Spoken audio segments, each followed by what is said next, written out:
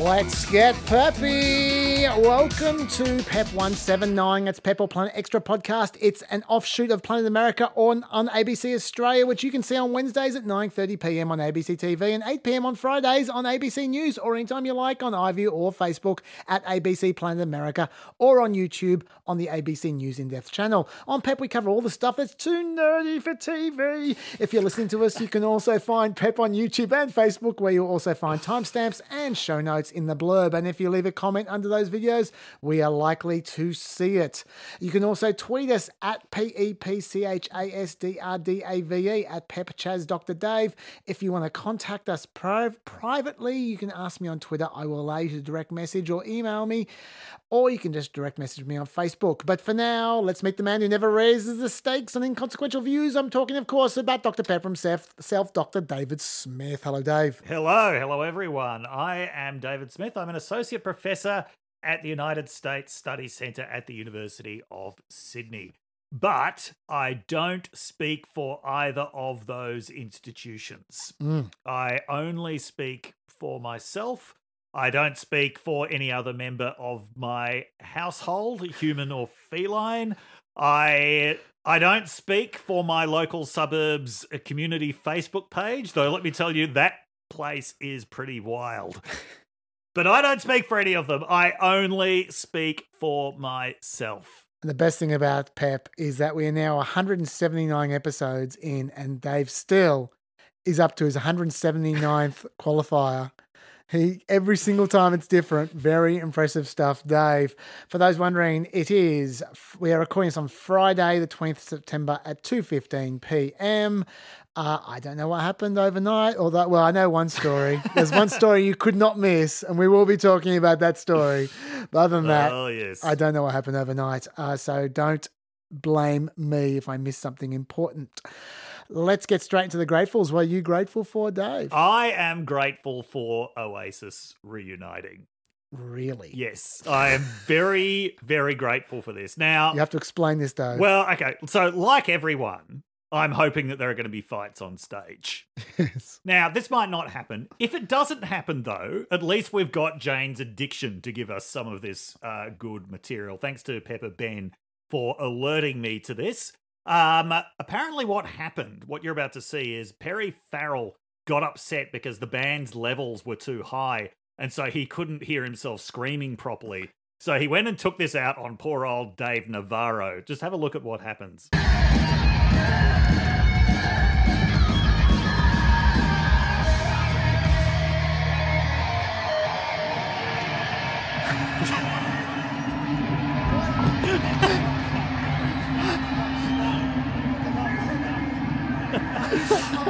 So is Dave their sound guy? It's a bit strange. Why is he taking out on him? I don't know. No, he's not their sound guy. He's their guitarist. I know. That's what I'm saying.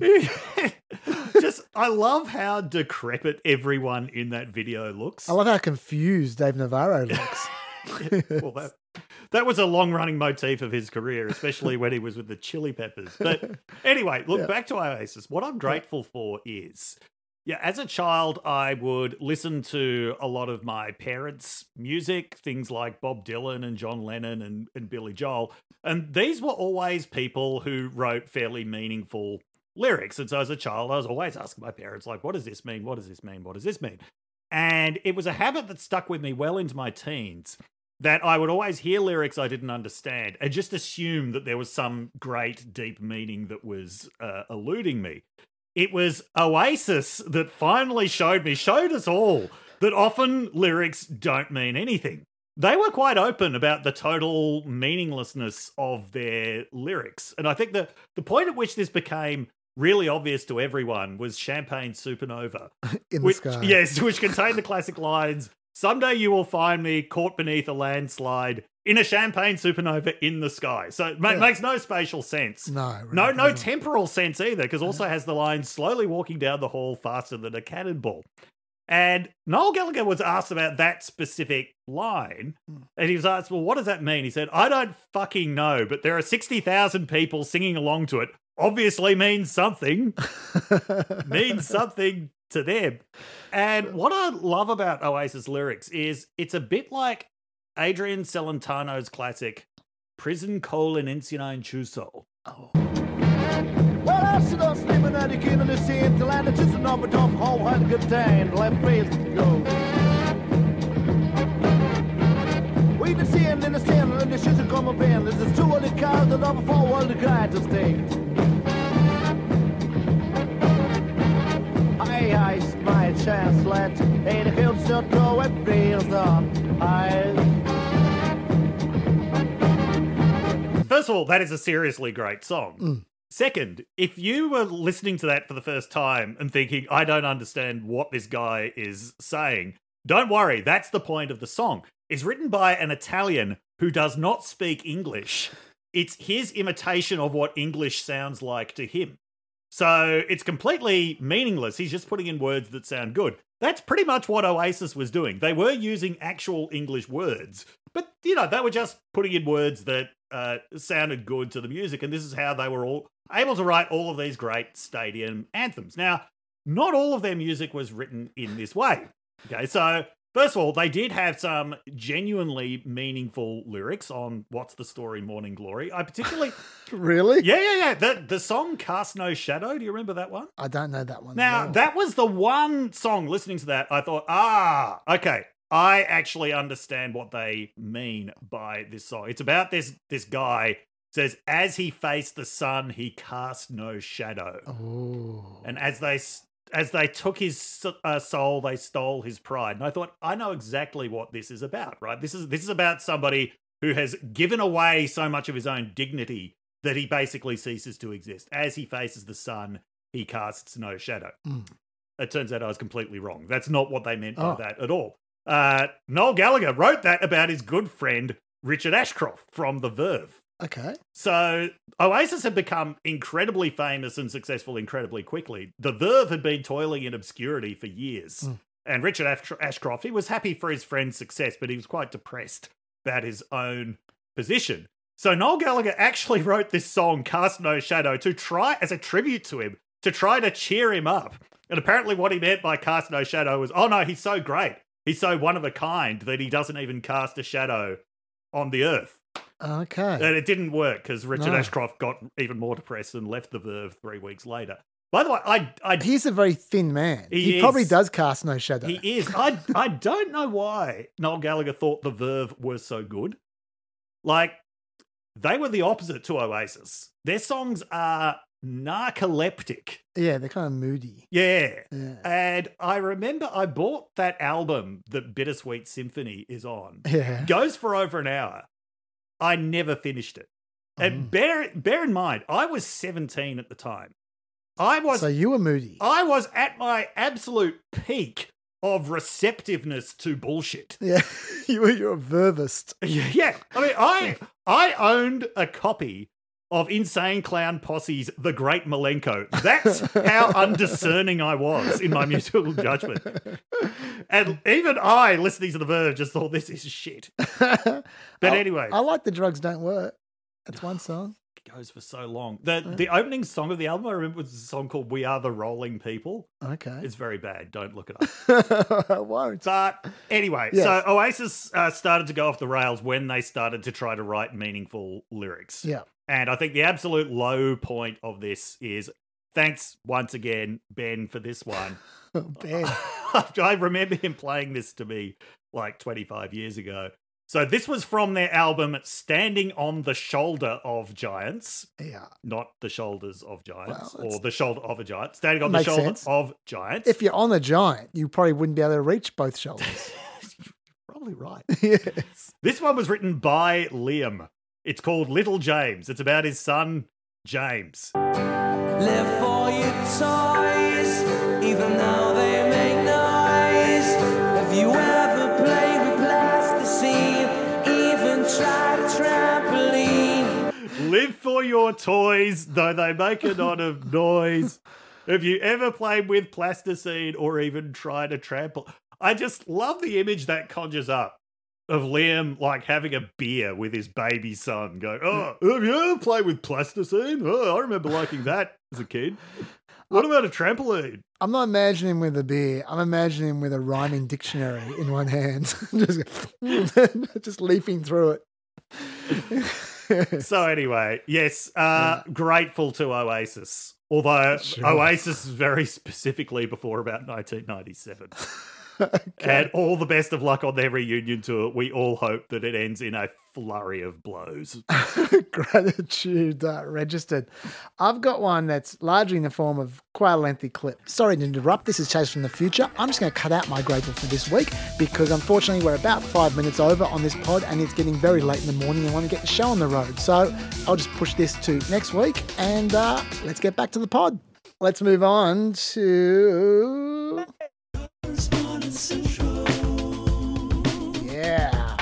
Oh, this is actually a bit of a tease because I'm not going to be doing correspondence. Oh. And the reason why is because this week has been insane. It was insane even before the Mark Robinson story broke. Yeah. And now it's more insane.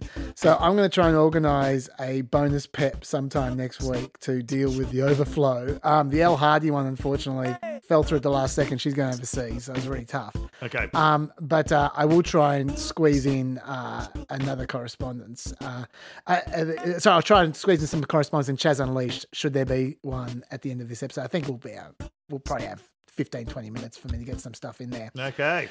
At the end of the ep. But I do have a quick one I'm going to say right now because whenever I really stuff up, I like it to be right at the top of the podcast. Okay. Because I don't like people who hide from their corrections. Okay. Now, last week I was talking about one of the fact checks in the debate. Yes. And I suggested, Dave disagreed with me. I did. I suggested that when you're talking about third trimester abortions, which are usually fetal abnormalities, that when they give birth to the baby, as Governor Northam said, ex-Governor Northam, when they give birth to the baby and they make the baby comfortable and then they decide whether to resuscitate the baby. I was saying I thought that was humane, reasonable, and a heartbreaking situation for everyone, but that I could see how it was a grey zone, whether that would be considered by various people as killing the baby or not. And as Trump would say, executing the baby. Yes. I could see two sides to that argument I was suggesting. Now, I got a lot of correspondence from doctors, a lot, pointing out that is exactly the situation that exists in a lot of situations for older people who aren't babies. That's exactly what occurs, for instance, with palliative care. Yeah. And in many other circumstances. And if I was suggesting that that could be seen as killing a person, then that puts me on the other side of the entirety of medical ethics. And and they're, of course, absolutely right. And I was wrong. So I just want to get that right at the top of the podcast. And then I'll read more the next time I do correspondence, which will hopefully be at the end of this ep. Because there's some good stuff there. Anyway, let's get into the content. There is a lot of it. Yes. Let's start with, this feels like an eternity ago, the debate wash up. Not because we want to talk about the debate anymore, but we want to talk about the fact there are no more debates. That broke amazingly after our last podcast. Trump's senior advisor, Jason Miller, the morning after the debate, said that Trump had already said he was going to do 3 debates. He said that on CNN. Yes. At almost exactly the same time, Trump was on Fox saying, quote, "I'd be less inclined to because we had a great night. We won the debate. We had a terrible, terrible network." That makes a lot of sense. Anyway, from that moment on, the number one mission was obviously for all good Republicans to work out a reason why this debate didn't count, even though Trump clearly won it, according to him. So I'm going to have some fun here because you're going to have all the fun with Mark Robinson later on. So I'm just going to go through We're all going to have fun with Mark Robinson. I just want to go through quickly my favourite conspiracies, which led to all debates being called off, possibly for eternity. Greg Kelly from Newsmax, number 1. So, problem about tonight already. First of all, this blue set is totally weird. It looks like a fish tank. I don't know what's going on, but how about this? We the people. We the people. Preamble of the Constitution, right? Well, okay. First of all, it's slanted. That's weird. But the other thing, we the people, some dumb New Yorker article came out about 5 years ago that said those are the most powerful words in the English language. The DNC took those 3 words, DNC 2020, and made it the theme of the convention? We the people. We the people. We the people. We the people. The purple chick from soccer? All your favorite liberals. Or unfavorite liberals. We the people, we the people. And again, look at this again. We the people. I think it is a nod to the Democrats, huh? What else is new? First 3 words of the Constitution of the United States. Yeah. The debate was taking place at a place called the Pennsylvania Constitution Center. Yeah. The fact that We the People was written on the set, I would suggest, was not a nod to the 2020 DNC. Probably not. I might also Just my take. I might also point out that at least for the last 8 years, We the People has been written all over the set of every debate. Since before the DNC. And by the way, you know what I like best about that clip? What? The fact that you could just hear just softly in the background, if you listen really carefully, the sounds of the excuse police coming to arrest Greg Kelly. Just the whole time, the siren was getting closer and closer. Anyway, next excuse. You're going to have to choose which one's the best one here, Dave. Okay. Jack Posobiec. Yes, I got a quote here. Trump was on the left side of the screen with the camera pointing down at him, a classic filmmaking technique to make someone appear villainous. There we go. That's an excuse. Well, he's obviously more of a scholar of film than I am. Yeah, I don't think he's a scholar of anything. We talked a little bit on on Planet America last week about the pearl earrings that were supposedly audio transmitters. Yes. Yeah. The thing is, when you look at the Nova H1 audio earrings, I'll just show them to you right now, that they're supposedly a transmitter. Not only are they clearly not the same earrings as the ones she was wearing, so here are the ones that she was wearing, but they weren't actually available anywhere at the time to buy, even if she wanted to. That did get confusing for a while, because for a few days after the debate, the makers of those earrings did put out special editions of them for, as, quote, presidential debates at $2,000 a pop. Trying to cash in. Yeah, obviously it was a bit of a joke. I don't know if they're actually selling proper transmitters or not, but you could buy them. But it was pretty obvious that Harris's earrings were a golden pair of Tiffany hardwares. You can look at them right there. And you can see her earrings there. You can see they're the same. She's also worn those same earrings regularly before, when not requiring an earpiece, like when she's at Juneteenth, for example. And Tiffany also confirmed to the Daily Beast those were their earrings. Also, as I said last week, an earpiece would be very annoying during a debate, and no one who's ever used an earpiece would think you could use an earpiece during a debate. No. And most importantly of all, of course she didn't have an earpiece. She barely answered a single question all night. Did you watch the debate?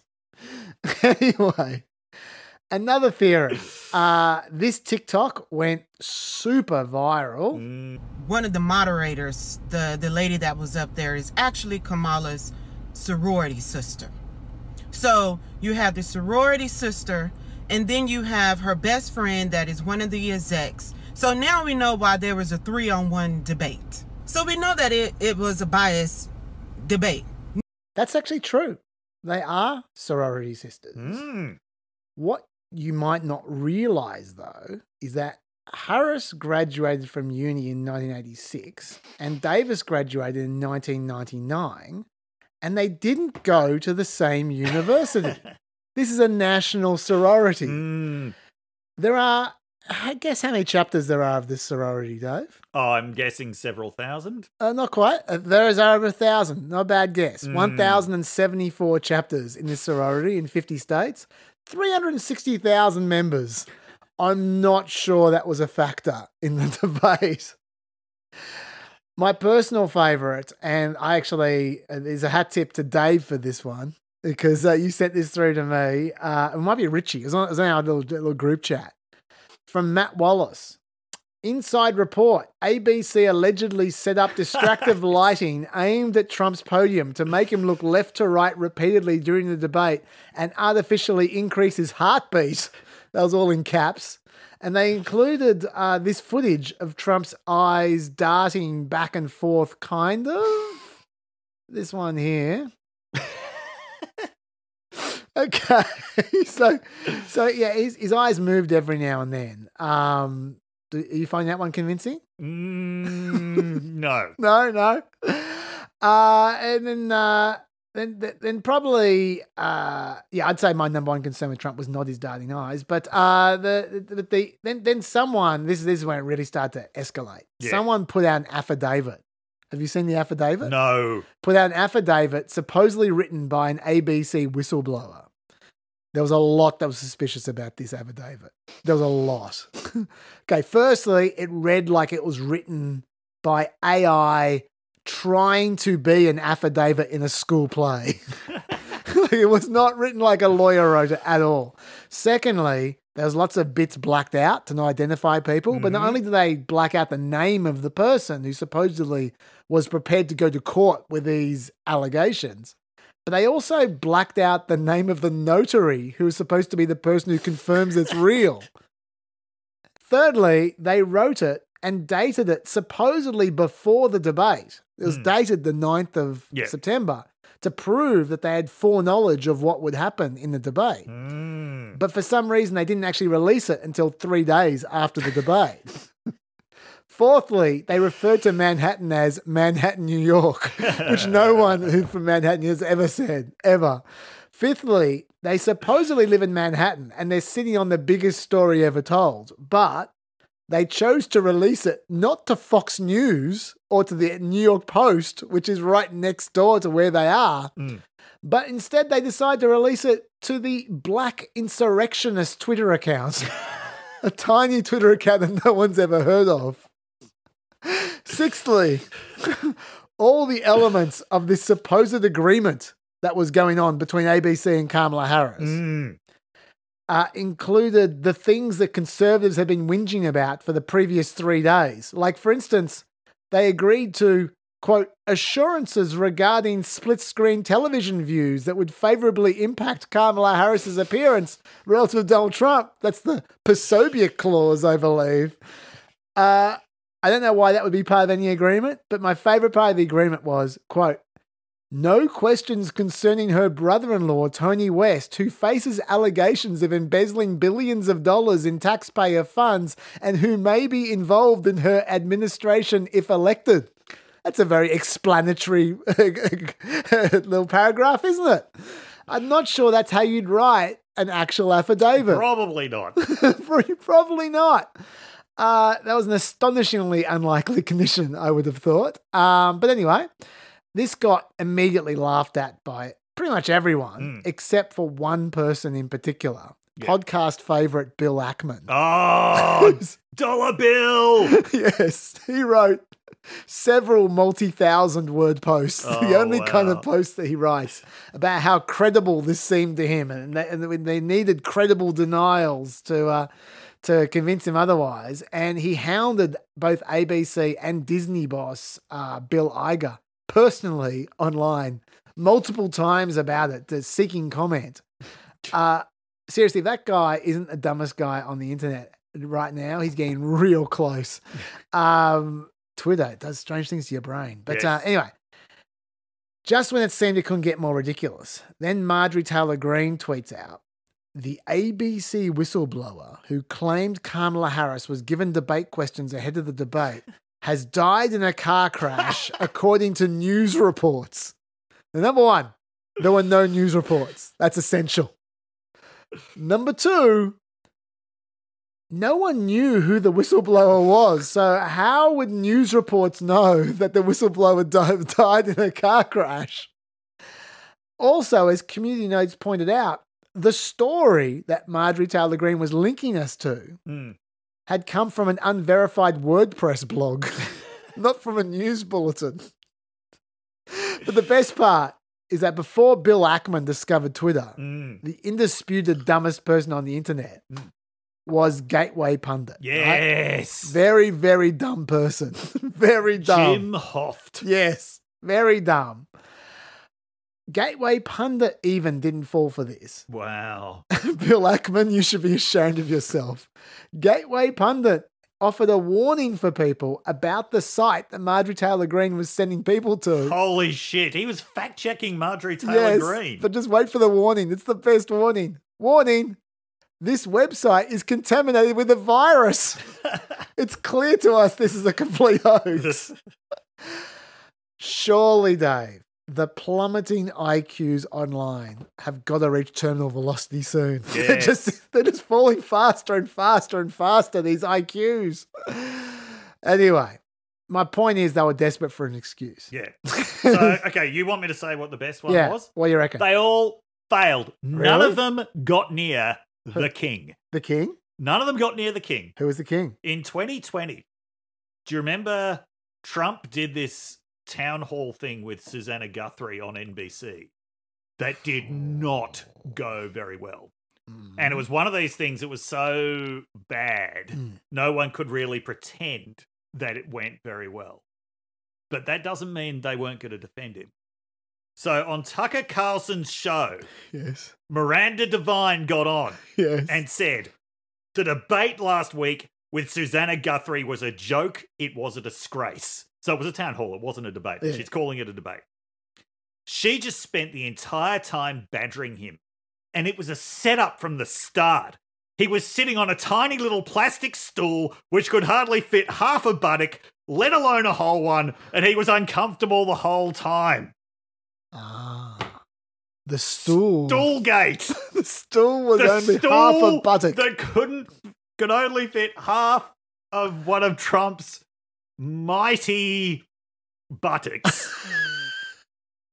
Fair enough. We'll give her the prize for all time. That all the liberals are jealous of. So they decided to punish him for his mass. And he couldn't have stood up. No. No. Yeah, so sorry. None of that gets close. Fair enough. Well, to look, Miranda Devine. I mean, they might be all second, but they were good enough for Trump. He agreed he agreed it was all rigged, and therefore he shouldn't have a debate anymore. What do you think, Dave? Do you think it was a good move for Trump to say no more debates? No, I think it was quite unwise. Yeah, why is that? For Trump. Well, if that's the last time that people see them interacting, Yep. then Harris comes away with a clear advantage. Yep. I think even though the Harris campaign was very keen for another debate and certainly very keen to say they wanted another debate, the way that things went in that first debate, like as you pointed out, Harris set all of these traps and Trump walked straight into them. Like, I don't know if that would happen a second time around. Even Trump would be able to see the traps being laid. I mean, he should have been able to see them He should have. being laid the first time around. Yes, he should have. Also, he knows what he should have said in the first debate. He would actually say it in a timely way in the second debate. So I'm not saying he would win a second debate, but I'm just saying it wouldn't go as badly for him as the first one would. And there have been plenty of instances of debates, like think Romney versus Obama in 2012, where, you have a clear winner in the first one, but the second one, it might not erase the first one, but it kind of, it neutralizes it a bit. And that's what could have happened in another debate. So I think, I don't know if it's gamesmanship on his part, saying, oh no, this is clear evidence that I won, that she wants another one and I don't. But I don't think that it was sensible for Trump. For what it's worth, I actually think him not doing another debate is a good idea. Okay. And the reason why I think that is because I agree with you. He'll be unlikely to fall in exactly the same traps again. Yeah. But there would have been other traps. Yeah, true. And the important thing is, I think that I'm starting to become surer and surer about Kamala Harris, that she is a learner. Mm-hmm. Yes. She makes big mistakes the first time, but she doesn't make the same mistake twice. Right. And I've looked at her National Association of Black Journalists interview the other day. Yep. Where they asked her, like, for instance, they asked her the 4 years question, exactly the same question as the beginning of the debate. She gave a much better answer. Yeah. It wasn't like a winner of an answer, but it was a much better answer than the debate. Yes. And yeah, she obviously went to school on that question because she didn't do so well on it, and she was better at it. No, look, I think she would do well in a second debate. Yeah, and I think she would be much better in a second debate. But I just don't think he would do as badly. Yeah, no, I agree with that. Yeah. But I still think that she would end up winning because she would do better. Yeah. Anyway, but having said that, sorry, just quickly, if I was here, I still think he made a mistake because even though I think it's a good idea for him to not do a debate, I think he could have pulled out of the debate with a lot more dignity and face. And what I mean by that is, rather than come out with this pathetic kind of, oh yeah, I won. I'm like, when a prize fighter loses a fight, the first words out of his mouth are, I want a rematch. Yeah, I won. Instead of doing that, he should have said, okay, you want a debate? Sure. Fox News, let's go. And he would have known she ain't going to do Fox News. Kamala Harris does not turn up where it doesn't suit her to turn up. So if he said, let's go, we've just had your debate in your home turf, my turn. At least that's fair's fair. My turn. Fox News, let's go.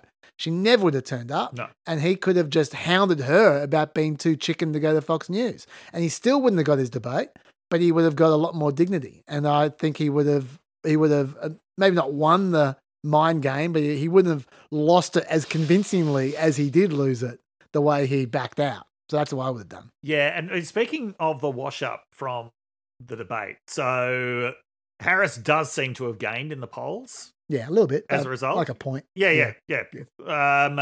And it's not a huge gain, but it does seem to have changed things a bit. It's because prior to that, Trump was really catching up to her in the polls, and he doesn't seem to be anymore. But the polls are still showing just a very, very close race. Like Emerson and Maurice both just today produced a bunch of swing state polls. I don't think there's more than a 1 or 2 point difference in any state, with the exception of, I think it was Maurice, then Michigan. I had Harris up by 5. But yeah, so it's still an incredibly close debate. Close contest. The debate was, as everyone was saying at the time, was not a knockout blow. But I think that it has changed the whole tenor of the campaign. Yeah, look, it's certainly. I mean, I get that it's not based on anything; it's just a vibe. But I feel like whenever nothing happens, it helps Trump. Like I feel like the fundamentals help Trump. Yes. And so when nothing happens, when this election campaign is drifting, it helps Trump. And so what Kamala Harris needs from here to the election are 4 or 5 moments when she gets a decided little bump or win to keep on not letting the race drift towards Trump. Yeah. And when people ask me who I'm betting on, I always say super, super close. But if I was putting money on someone at the moment, it would be Trump because of that drift. That Kamala Harris needs to do work. If nothing happens, I think Trump wins. And so she keeps on needing to do work, I think. And the debate was a good example of her doing some work. And so that worked for her. But I think she needs a couple more of these. I don't mean debates, but I mean just something. Because that's what was happening before the debate. Yeah. The drift was happening towards Trump. Yeah. And this is happening now, 4 or 5 times. When there's a period of a week or two where nothing happens, there's a gradual drift towards Trump. And so that's my analysis based on no logic whatsoever. Well, no, there is a logic to it. So I suppose the Walls-Vance debate is going to be potentially the next event. Potentially. Yes. Yeah, absolutely. Can I just say a couple more things about polls? Please. So a couple of very positive data points for Harris in the last week were the Iowa Seltzer poll. Yes. So this poll is famous for its accuracy. Yep. Like last year, about a week out from the election, when poll averages were showing Iowa was tied, Seltzer, which only polls Iowa, came out and said Trump's in front by 7. He ended up winning by 8. So the accuracy of this poll is very famous. They had Trump up by 4. As we mentioned on PEP back in June, the last one they had Trump up by 18. So, I mean, there could well be response bias feeding into that, but that is just a very clear sign that Harris has made up a huge amount of ground on Trump. So that was a good one. Second, there was a very reputable in-state pollster in Alaska that had Trump up by 5. That's a state that he won by 10 in 2020 and by 15 in 2016. This poll, by the way, was of 1,200 people in Alaska. There are only 330,000 people who vote in Alaska. Like this, you're never going to find a poll that is actually polling as much of the electorate as this. And when you think about the fact that it has now returned a Democratic member of the House of Representatives at least once, and she's favoured to win again this time around. Like, it's not that far-fetched. Alaska is not completely deep red. So in terms of Harris doing well in states that she can't win, but which could indicate that there are shifts going on that other polls aren't necessarily picking up, those are good data points. Another positive set of data points, as our boy Aaron Blake pointed out in the Washington Post, is that every poll that's been done that asks people who do you think is going to win, Harris is leading in those estimates by double digits. Yeah. Now, I'll put that on the homework. Yes, yeah, there aren't.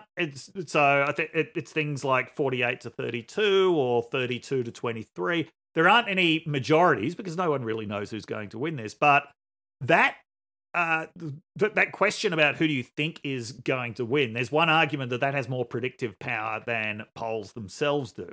So like that's certainly something that if you're Harris's campaign, you would want to see going in your direction. And then, of course, there was also the New York Times Siena poll that had her up by 4 in Pennsylvania, though that also showed a tied national race. So that was going in the opposite direction from other polls. Nate Cohn had a long post about this. Even though that national poll showed her tied, though, that was also still a 2-point improvement from before the debate.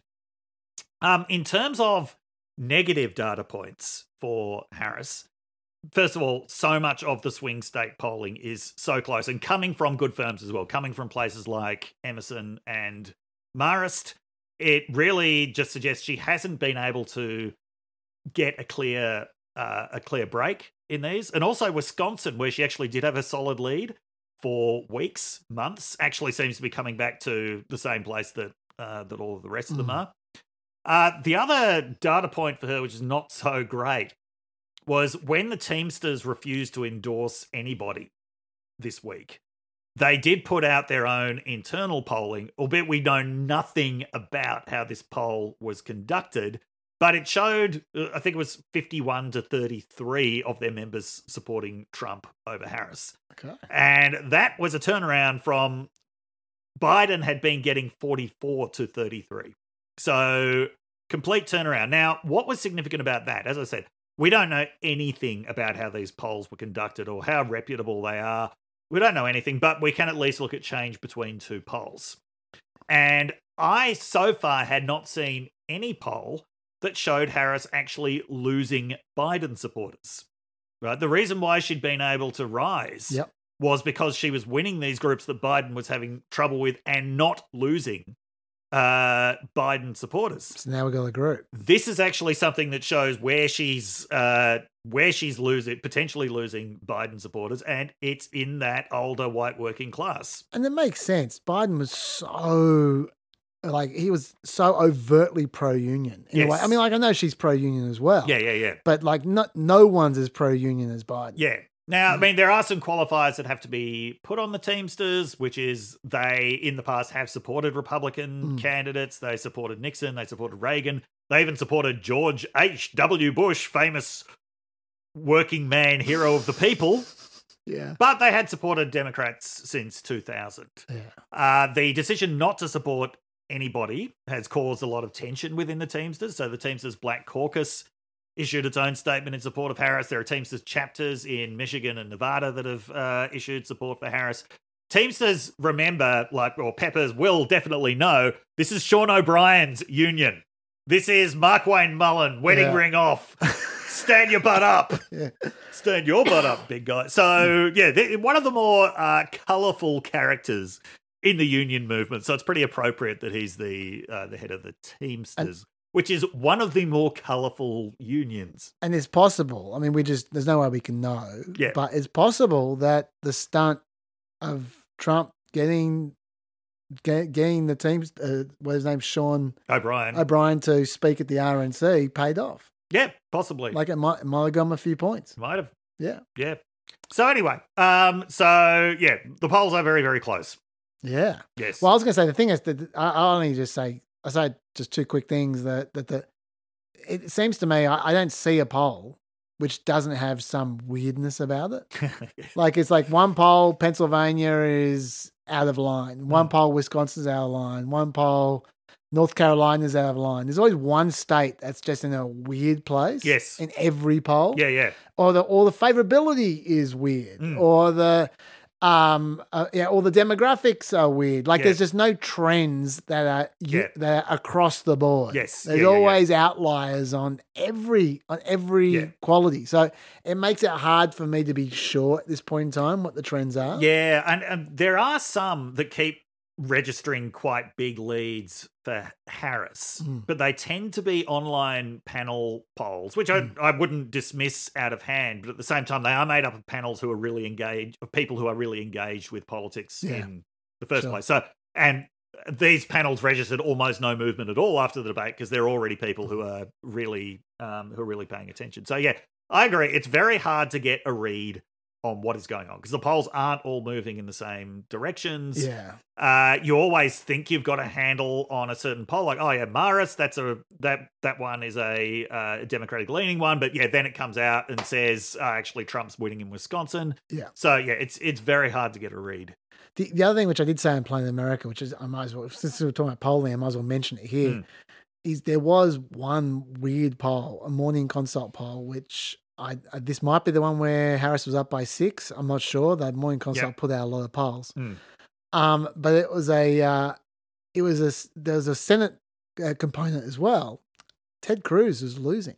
I saw that one. Yeah, losing by 1. Yeah. Now I wouldn't if I was a Democrat, I wouldn't be getting overly excited about that. Yeah. Because there were plenty of times when O'Rourke was winning at one point in time as well. Yeah. In the past, Texas is a hard place for Democrats to win. But Montana might be kiss you goodbye at this point in time. Yeah. Like it's really starting to drift. Yes. And if that's the case, the Democrats are sitting there going, we have lost the Senate. We have, like, if they lose Montana and they lose West Virginia's gone. Yeah. If they lose those two, they've lost the Senate, no matter who is president. Yes. And there might be a time soon, next couple of weeks, where they go, you know what, forget Montana. Let it go. We're going to just go all guns blazing on Texas. John Tester's pretending not even to be a Democrat at this point. That's right. Yeah. And if they decide to go all guns blazing in Texas, they are going to spend an outrageous amount of money there in the last month. And people will get really excited and they'll probably get disappointed again at the end. I mean, Florida would be the other long shot possibility. There are some tight polls in Florida, but there aren't any West Scots losing. No. Whereas there is now one where Ted Cruz is So let's see if there's a few more. Let's see if there's a few more where Ted Cruz is losing, and then that people might start getting interested. Just while we're talking about polling, we've been talking about Alan Lichtman way too much recently. We interviewed Alan Lichtman. We got an interview with him on Play America. And I just want to share two things, which you can watch the whole interview if you like on the Play America Facebook page. I asked him the Mercury question. Yeah. And he gave a great answer. He did? He actually gave a great answer. I'll give him credit. It was a great answer. Okay. And his answer basically, just to paraphrase him, you got to paraphrase the guy because he's so ornery. He doesn't like being challenged. He gets really pissed off. Yeah. And he doesn't defend himself well. But I will steel man his answer because it was a good answer when you translate it from pissed off Lichtmanese. Essentially what he was saying was with the Mercury situation, you don't know what will happen to the other keys if you replace the candidate with a dog. And the point he didn't put it that way, but the point he was making was in the case of Biden to Harris, what was unpredictable until it happened was that the third party key disappeared with Biden. And so Harris actually gained the key there. And also the resistance, the social unrest key also went with Biden. Like the Gaza stuff became less of an issue with Harris than Biden. And like he's saying, you don't know what's going to happen to the other keys until there's a change. You shouldn't project forward. All the other keys will stay the same. There might be a third party challenge if you've got a dog there. Like there might be and so in actual fact, it's not accurate to say all because Kamala Harris gets 8 keys and there's no character component or candidate quality component, the dog would get 8 keys if the dog was a Democrat, because some of the other situations might change. So I think that's a good answer. Okay. What isn't a good answer, it was a terrible answer, and you can watch for yourself, is that this arrogant dude was so not liking being challenged. I don't think he even fully processed what I was asking him, and he should have, because it's a pretty basic question. Surely he's used to being challenged. Well, I don't think he's used to being challenged on this one, because he didn't have a good answer at all, which was the question was, why is it that you used to say it was about your model showed the popular vote winner, and now you say it's the Electoral College winner? That's changed. And like and I thought models don't change.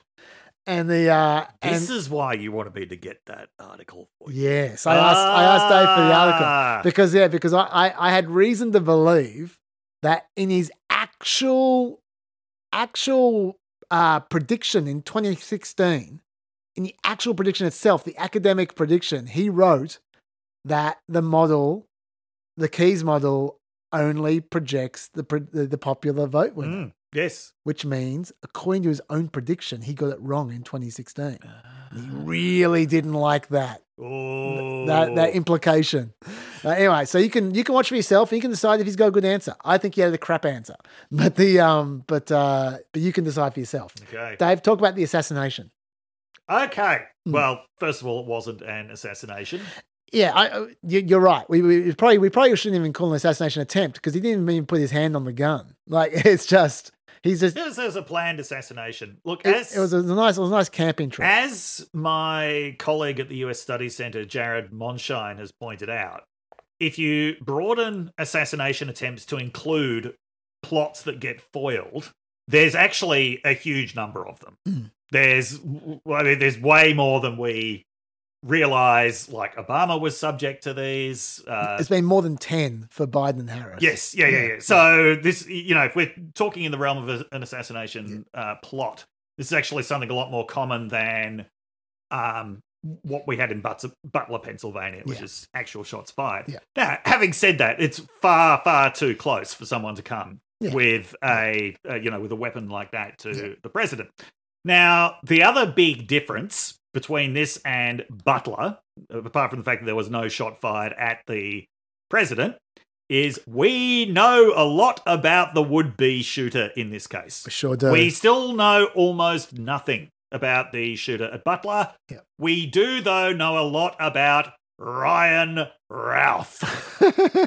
And even though the protocol is, not saying a shooter's name. Yeah, you're not observing that. No, because he didn't shoot. That's true. Didn't get a shot off. That's true. Didn't get a shot off. And also, this was somebody who had achieved some measure of fame before he did this. Like, usually shooters are absolute nobodies until they do this. This guy, I won't call him a somebody, but he had been interviewed by the New York Times. Yep. Okay, so. And Romanian Newsweek. Star of Romanian Newsweek. Okay, so for those of you who don't know the story, Ryan Routh has something of a history with weapons. So yes, he does. He was, and actually going right back, the first time he appears in the media was in so he's from North Carolina, I think it was an Asheville newspaper or I can't remember if it was Asheville or Greensboro. Anyway, it was a city in North Carolina, their newspaper in 1991, about how he prevented a rape. He was given some like crime fighter award, and you see a photo of him. He's wearing a suit, looking very clean cut, looking like a man who's going places in the world. That's 1991. Well, he certainly went places, but maybe not the places you would have predicted from that article. Yeah. He was arrested twice and charged twice in 2002 with possession of a weapon of mass destruction. Now, when you hear weapons of mass destruction, you might be thinking bombs. It wasn't that. It was actually a machine gun. That's a weapon of mass destruction? That's a weapon of mass destruction. A machine gun is the one gun you cannot buy in the United States. Machine guns are banned under federal law. even though the NRA says they shouldn't be banned, they accept the legal existence of that ban. You cannot have a machine gun. So that's a fully automatic weapon. So not only did he have a machine gun, when he was stopped by the police, he barricaded himself in a building with his machine gun. Yep. Now, it's not entirely clear how all of this turned out legally, but let's just bear this in mind, okay, that you've got someone who's been arrested twice in the same year for possessing a weapon of mass destruction. So he came back with a machine gun a second time. I think so. So it's not like the same incident. There were two charges. It's very hard to piece this together. It's just that he really likes machine guns. Yeah. It's very hard to piece this together from news reports. Maybe somebody's got a better read on this than I do. But I know he was charged twice. Sure, yeah. I don't know if it was over separate incidents. Okay, so that's a bit of background. And then the more recent background is he was very upset about the invasion of Ukraine. Yes. Okay, good. You could say that. So were a lot of us. Yes. Most of us didn't go to Ukraine. No. Okay, maybe he's putting his money where his mouth is. Most of us did not come up with schemes to recruit Afghan soldiers in Iran who had fled the Taliban to go and fight in Ukraine. Yeah, most of us did not. Most of us did not do that. Most of us would recognize that no matter how much we care about Ukraine, this is not a good idea. I can't make the point as well on that note. Yeah. That when he tweeted in all caps, yes, I am willing to fly to Krakow and go to the border of Ukraine to volunteer and fight and die. Yeah. Not only is that a strange thing to do, but it's a stranger thing to tweet. Why would you announce that that's what you're going to do? That's strange behaviour. Yeah, it is. So he was interviewed by a reporter from the New York Times who was writing up this whole article about Americans with dreams of fighting in Ukraine. This reporter wrote another article about this a few days ago and said, I never thought that I would hear from this guy again because he clearly had no actual plan of how to do this. He was talking about getting fake passports and organising transport and he had a great plan. Meeting with members of Congress. No. He had a great plan. Fuck you, Dave. He had a great plan. Okay, tell me what his plan was. He tweeted Elon Musk saying, I would like to buy a rocket from you. I wish to load it with a warhead for Putin's Black Sea mansion bunker to end him. It doesn't have to be new. It can be old and used as not returning. That's a foolproof plan. Elon Musk let him down. Elon Musk should have responded to that. Yeah. And imagine, could have been spared a second assassination attempt. Trump could have finished his game of golf. Yeah. Anyway, so, obviously these plans did not come to fruition. No, they did not. We're not really sure what happens in the next year. So he lived in Hawaii. He was originally described as a Hawaii resident, but he'd been a lifelong North Carolina resident. Anyway, so somehow he gets hold of a semi-automatic rifle. Oh, hang on. No, there is one other thing that happens in the meantime. What's that? He self-publishes a book on Amazon. Oh, yeah, that's a good book. The days of the online manifesto are over. Right? It's the self-published book on Amazon now. And, I mean, when people say this guy's politics are all over the place, you really have to see a page from this book to understand the sheer extent to which his politics are all over the place. Yeah. So he's so big on Ukraine, but the title is Ukraine's Unwinnable War. Okay. Maybe he decided it was unwinnable when his scheme to recruit Afghan soldiers fell through. And when Elon didn't reply. Yes. Yeah, the book is apparently mostly full of just atrocity pictures. But then on the last... Okay. In the last few pages, there's all of this gibberish about the Iran nuclear deal. Look, he's a fan of the Iran nuclear deal. So am I. But... I was hoping there was a but. Once again... I'm not going to write any self-published Amazon book, first of all, related to Ukraine. Sure. about this. Are you going to go to the border of Krakow and die? I'm not going to go to the border of Krakow and die.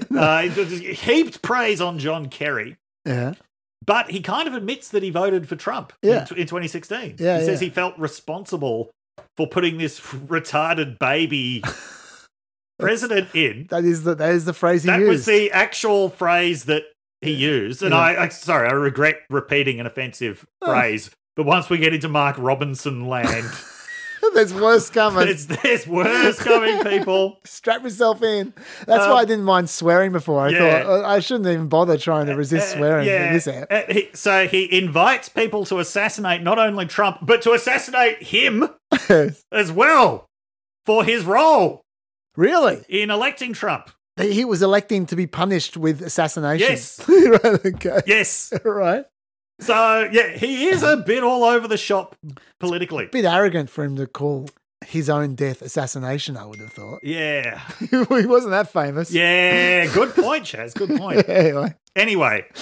Yep. So he somehow obtains this semi-automatic rifle. It was initially described in news reports as an AK-47, but it was not an AK-47. It was something else. I'm going to take a guess that he got it entirely legally with no problems at all. Probably. Despite the fact that he had twice been arrested for possession of a weapon of mass destruction and had been trying to wage a one-man war in Ukraine. Sure. And all of this is a way of saying the gun situation is going to make it harder and harder for the Secret Service to do their jobs. Okay, the conversation immediately goes to failings of the Secret Service, even though they did actually succeed technically this time. It goes to why were they letting him hide in the bushes for 12 hours? Why did he get within 400 or 500 yards of the president? Look, all legitimate questions. But how are you going to really be able to protect anyone in a society where somebody who was arrested for owning the one type of gun you're not allowed to own in the United States is later on, after trying to fight a one-man war in a foreign country using soldiers from another foreign country, is allowed to obtain a semi-automatic rifle and carry it around with him in Florida? That's a good question. There was some polling from the Public Religion Research Institute that was released just a couple of weeks ago that asked people whether they agreed with the statement that because things had got so bad in the country, patriots may need to resort to violence to save the country.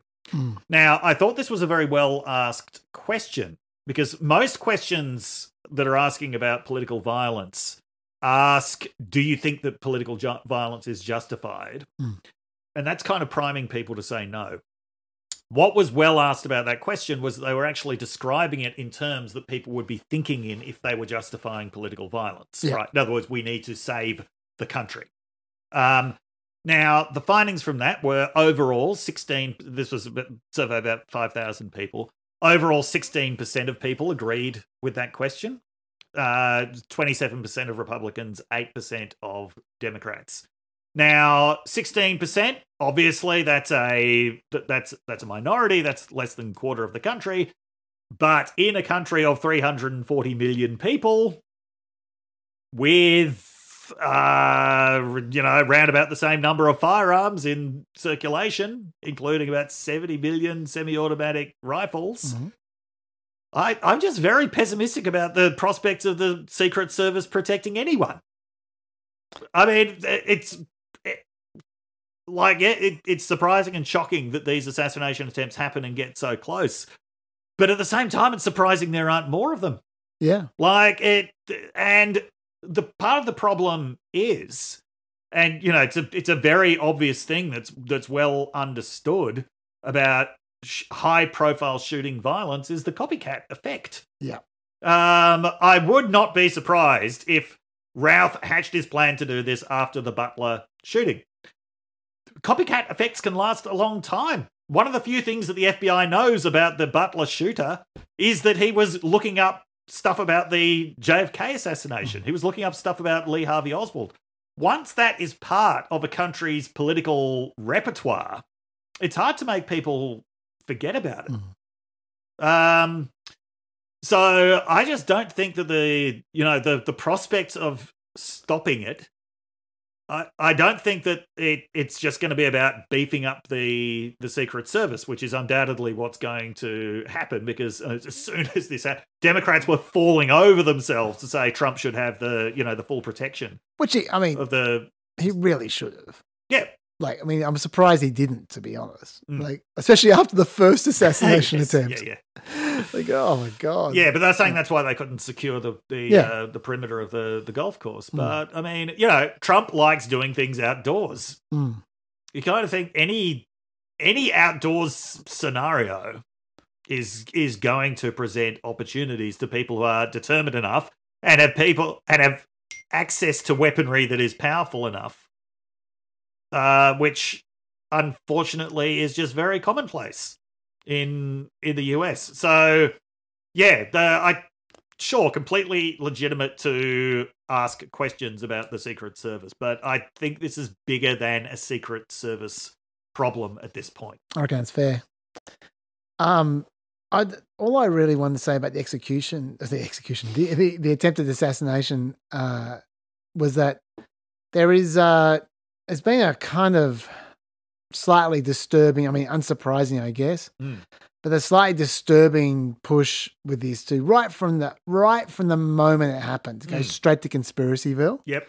Like in a way that they didn't with Butler. Like they waited a little bit before we move in that direction. And from people who shouldn't be conspiracy theorizing, like for instance, the sheriff, the Martin County Sheriff, Will Snyder. Oh, yeah. Who came out with this doozy. I think what we're finding out, he's not from this area, which of course raises the bigger question is, how does a guy from not here get all the way to Trump International, realize that the former president of the United States is golfing and is able to get a rifle in that vicinity? I think that's the question the FBI, the Secret Service are laser focused on today. Is this guy part of a conspiracy? Is he a lone gunman? If he's a lone gunman, President Trump is that much safer because we have him. But if he's part of a conspiracy, then this whole thing really takes on a very ominous tone. I don't like that language at all. No. Like he comes off like a guy who just put on a sheriff suit. Yes. Like he does not come off like a sheriff at all. Those questions are incredibly easy to answer. Yeah. Which is, as newspapers have pointed out, it is well known that on weekends when Trump is at Mar-a-Lago, he usually plays golf somewhere in the vicinity. Yeah. He usually plays golf at one of his courses in Florida, and this is the closest one. Second, how did he obtain a rifle? Because it's the United States of America. Yes. Because generations of politicians have made it as easy as possible to obtain rifles, even if, like in the case of Ryan Routh, you probably really shouldn't have one. Yeah. Not a conspiracy, except if you're looking at a conspiracy of, Congress to ensure that it's as easy to obtain rifles as possible. And he clearly didn't know Trump was going to be there because he was waiting for 12 hours. He just thought, like, he was camping out there. He was waiting as long as it took for Trump to play golf. Like, and he I think, reasonably guessed that Trump would play golf at some point in time because he plays a lot of golf. Yes. So, I'm not feeling that quote at all. I got to say. The only other thing I want to add about this, before we get to the rhetoric stuff, yes, is like we talked about the Elon Musk tweet, and we talked about his tweet that he was going to volunteer and fight and die, but we missed what he actually spent most of his time trying to do the last few years. What's that? Which is to persuade Bruno Mars, Sting, U2, Elton John, Five for Fighting, and the Dave Matthews Band to record a pro-Ukraine anthem. Wow. Just imagine all those people in a song. Just imagine. That would be a weapon in its own, that song. And he didn't ask Oasis? Yeah, well, see, that's why it didn't get together. Yeah. Because they really bring people together, I find. They're real uniters, not dividers. That's right. Yes. And Perry Farrell and Dave Navarro. So yeah, I Wow. love that. I love that a lot. That is great. I did notice some of the first media reports after his name was released. New York Post was first out of the gates before anyone had made the connection between these interviews in the New York Times and stuff. Because they clearly got to his social media accounts first before they were deleted. And they kind of gleefully pointed out that he'd supported Vivek Ramaswamy and Nikki Haley. Yeah, a little super ticket. And tried to persuade them to stay in the race. I do have that tweet here. Here, you cannot quit. Why? You must stay on the ballot to the end. You must fight. You must continue giving speeches and push all the way to election day, no matter the election results. Do not give in. Join Nikki, and he's writing to Ramaswamy, and keep working. Never give up. Inspirational stuff. It's like the Mighty Ducks. Yeah. So inspirational. Has Ramaswamy responded to this? No one ever responds to him. Poor Ralph. Nobody's so angry. No wonder he's got his antsy. Oh my God. He's got his great ideas and no one's listening to him. Yeah. All right. What do you reckon about the rhetoric? I think that the rhetoric about the rhetoric has been bullshit. Can you spell that out a little bit? So, yes, there have been a lot of Republicans. J.D. Vance has been at the forefront. Oh, has he ever? Of this blaming Democratic rhetoric for the assassination. In fact, I think we should follow J.D.'s train of thought. Let's. Here. Yeah. He was talking about the fact that Hillary Clinton had said that people should get prison time for misinformation. Yeah. Okay? Yeah. And he's saying, well, if you're saying that someone should get prison time for misinformation, then you know, it's a short step from there to saying you should put a bullet in their head. Is it? Is it a short step? I actually think it's a fucking massive step. I think it's a really big step. Yeah. It's a very big step. I think it's a huge step. Okay. I mean, this is the increasingly tortured logic we've come to expect from J.D. Vance. And of course, sorry to interrupt, but yeah. But I mean, I'm sort of skipping ahead here. That exact kind of point is the problem. Yes. It's not the specific language you use, it's your tone. Yes. It's the crazy factor. Yes. The more you add to people being crazy, yeah, the worse it gets. It's not about saying to person X, you deserve to. No, I won't put it that way. Saying, oh, I wish someone would kill you or something. And then, and then someone's going to go and listen and then go and kill them because you said that. No, that's not how it works. Yeah. How it works is if you set everyone on edge, and they all become nervy and paranoid and nuts. Yes. They will make the leap themselves. Yes. You don't need to point in the direction of the target. No. They will make that connection themselves if you make them nuts enough. Yes. So anyway, go on. Yeah. So there's been a lot of this kind of criticism directed at Democrats that because they're accusing Trump of being a threat to democracy and a would-be dictator, that's encouraging people to kill him. Yes. Now, first of all, if we look at these two shooters, obviously we don't know very much about the first one, but everything seems to suggest he had your classic school shooter profile. Yeah. Rather than your political assassin profile. Yeah. As for Ryan Routh, to put it mildly, he was marching to the beat of his own drum. Yes. I don't think he's being persuaded by any Democratic Party rhetoric. Although the drum was being played by Fight for Fighting. Yes. Yeah. Yeah. So actually, no, I'm going to correct you. He did actually cite. I'm not being sarcastic here either. He did actually cite Democratic rhetoric at one point in time. What was that? Which was when he was tweeting Biden at one point in time. He explicitly used the phrase "democracy is on the ballot." Which is that's the catchphrase. Yep. It's like so. It's not like he wasn't listening. But I do agree with you. I'm not. I mean, I'm just acknowledging that. Okay. But I agree with you that he was a self-motivator. Yes. Yes. Yeah. Now, I think this is an attempt to shut down completely legitimate criticism. Yep. The fact that Trump's been shot at once and almost shot at a second time doesn't change the fact He tried to overturn a democratic election in 2020. Yep. He has made it very clear he's not going to accept the results of this one. Those are facts that don't change, and there is nothing wrong with pointing that out. Yeah, I agree. Absolutely nothing wrong with pointing that out at all. I think that they are using this to try to shut down legitimate criticism. But to look a little bit deeper at this issue, one thing that's been pointed out a lot is the idea that if you call someone a fascist or a Nazi, then that's particularly inciting language. You know, America fought a world war against fascists and Nazis. Fascists and Nazis are seen as people beyond the realms of political acceptability. And if you're constantly calling someone a fascist or a Nazi, then, you know, maybe that is going to incite violence because people will think it's okay. Okay, reasonable point. Until you look at who actually uses the word fascist the most. Yeah.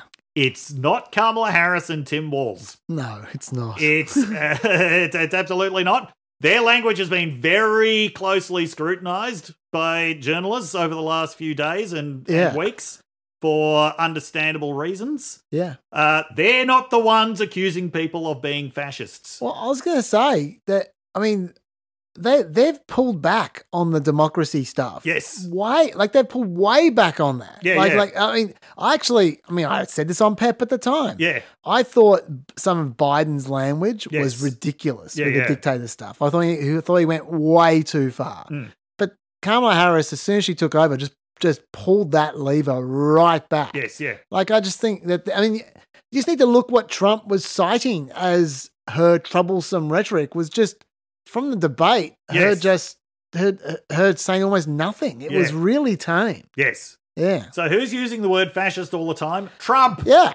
But he uses them as a quadruple, as a quadruplet. Yes. Fascist, communist, Marxist, and what's the other one he uses? Radical, leftist. Whatever. Yeah. Socialist. You're socialist. He uses them all at once. Yes. Yeah. Yeah. So nobody's really got a leg to stand on here. Nobody from that side really has a leg to stand on here when it comes to that kind of inciting rhetoric. Well, you know, Trump, when he came right out of the gate and blamed them straight away. Yes. When he came right out of the gate and blamed them immediately, in that first statement, he literally followed directly after criticizing them for their insightful rhetoric. Yes. With insightful rhetoric. Yes. Like literally, this is what he wrote. This is what he said. He believed, talking about Ralph here, he believed the rhetoric of Biden and Harris and he acted on it. Their rhetoric is causing me to be shot at when I'm the one who is going to save the country and they're the ones that are destroying the country, both from the inside and out. These are people that want to destroy our country. It's called the enemy from within. They are the real threat.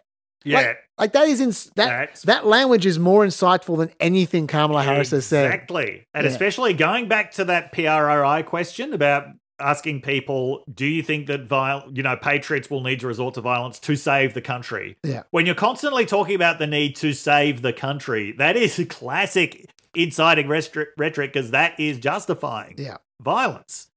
Now, I mean, Trump can say that all he wants. Yeah. And he's going to say it all he wants. One of the things I noticed about this attempt is that there were some very gratuitous attempts by people to really bring it back to the first assassination attempt, to relive the greatest hits from the first assassination attempt. Yeah. So you had Mike Johnson saying Trump was clearly protected by God again for a purpose. Yeah. Now, okay, the first time around, I don't think that Trump was protected by God the first time around because I no conception of God that I can imagine. I can't imagine God saying, no, that bullet's not going to hit Trump. I'm going to direct it into the head of one of his supporters instead. But anyway, I can see why people thought that this was God protecting Trump because the shot was fired. It got so close, blah, blah, blah.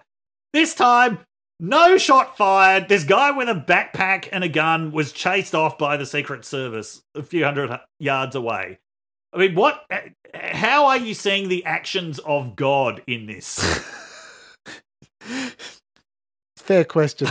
Like, maybe God made the Secret Service people see the nuzzle of the gun. maybe. In Yes. the bush. Yeah. Maybe. Yeah, but yeah. Yeah. God, It's a lot less godly, I've got to God say. put the thought in the head of those Secret Service guys. You've got to play a few holes in front of Trump and make sure you look at the trees. Yeah. Okay, maybe. But yeah, I thought that was a bit pathetic. I thought also the connecting of the two assassination attempts with the use of the term they. Yes. They did this, Yeah. then they did that, as if it's all the same group of people controlling Yes. these assassinations. I don't like that at all. No. Like that's an example I was talking about before. Very gentle language in terms of the words used, but the concept makes people crazy. Yes. It makes people paranoid. It makes people think that there's this collection of they out there Yeah. that is, secretly trying to kill Trump. Mm. And that's not going to create good results. No. Yeah.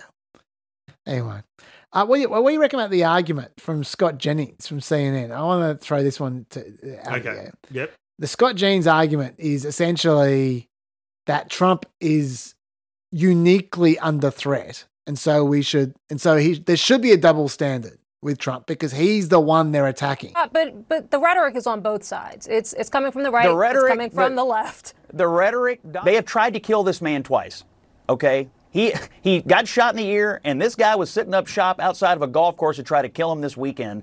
And I know after something like this happens, it's very fashionable to, talk about rhetoric on both sides. Donald Trump is the target, okay? He's the current target, and it's happening, and it's happened again. And honestly, we have to have a conversation about elections. If you lose an election, the country's not going to come to an end, okay? What I want Democrats to do, honestly, is to say, it's okay. Like, if Donald Trump wins, democracy will not end, the Constitution will not end, we're not going to live in a dictatorship, there will not be a bloodbath. All the things they say that are totally fabricated, to me, it would be a good day to stop doing that. It's taken two parts. The first part, Trump is the target, no one else is the target. Is that a fair thing to point out? No, it's not. Okay. No. Go on. There are all kinds of people in the United States who are targets, who are targets of political violence. This morning, a judge in Kentucky was killed in his chambers by a county sheriff. Well, he's a target as well. Don't know why. Yes. Point is, Yeah. they're acting as if Trump is the only victim of violence in the United States, is the only victim of political violence. I mean, as you pointed out, there have been something like 10 plots directed towards Biden and Harris. Yeah, that's where I was about to go. That have been Yeah. foiled. Yeah. Trump has been unlucky in terms of how close these attempts have actually got. Trump has made all politics in the United States almost entirely about him for the last 8 years. I'm certainly not saying that there should be violence directed against him, but if people are asking, why Trump? Why? It's because everything has been about him for the last 8 years, and that's how he has wanted to make it. Okay. Well, let's take a second part now. Yes. About it's not the end of democracy, all that kind of stuff. Stop saying that he's a threat to democracy because it's scaring people. Democrats would be listening to that, and I imagine a lot of our peppers would be listening to that and go, hang on, Trump is a threat to democracy. What are you saying, Scott Jennings? We have to say it because it's true. That should be an election issue because it's real. That's not rhetoric. No. That's actually a fact. Vance said this week, we cannot tell the American people that one candidate is a fascist. And obviously, as you said, Trump says Harris is a communist and is a fascist and is a Marxist and all at once. But to quote Jonah Goldberg, who I should quote more often because he writes some good stuff, shouting fire in a crowded theatre isn't irresponsible if there really is a fire. So, this is the guy who once wrote a book called Liberal Fascism. I know, but he's come a long way since then. Yes, okay. And I remind you of an amazing grab from early in the year, which just did not get the play that it should have. I think we played it once on PEP and that's it. It should be played a lot. This is Mark Esper, Trump's defense secretary, talking about what happened behind the scenes during the George Floyd protests. The president is ranting at the room. He's using a lot of, foul language. You all are effing losers, right? He's going to finally give a direct order to deploy paratroopers into the streets of Washington, D.C., and I'm thinking with weapons and bayonets. And this would be horrible. What specifically was he suggesting that the U.S. military should do to these protesters? He says, can't you just shoot them? Just shoot them in the legs or something. And he's suggesting that that's what we should do, that we should bring in the troops and shoot the protesters. The commander-in-chief was suggesting that the U.S. military shoot protesters. Yes, in the streets of our nation's capital. That's right. Apart from the fact I hate the interviewing technique of 60 Minutes where they just repeat what you say back at you and just waste lots of time. Yeah. Apart from that, I mean, that is a threat to democracy, That what is. we just heard. And there's no way he's lying. No. He's his defense secretary. Yes. It's,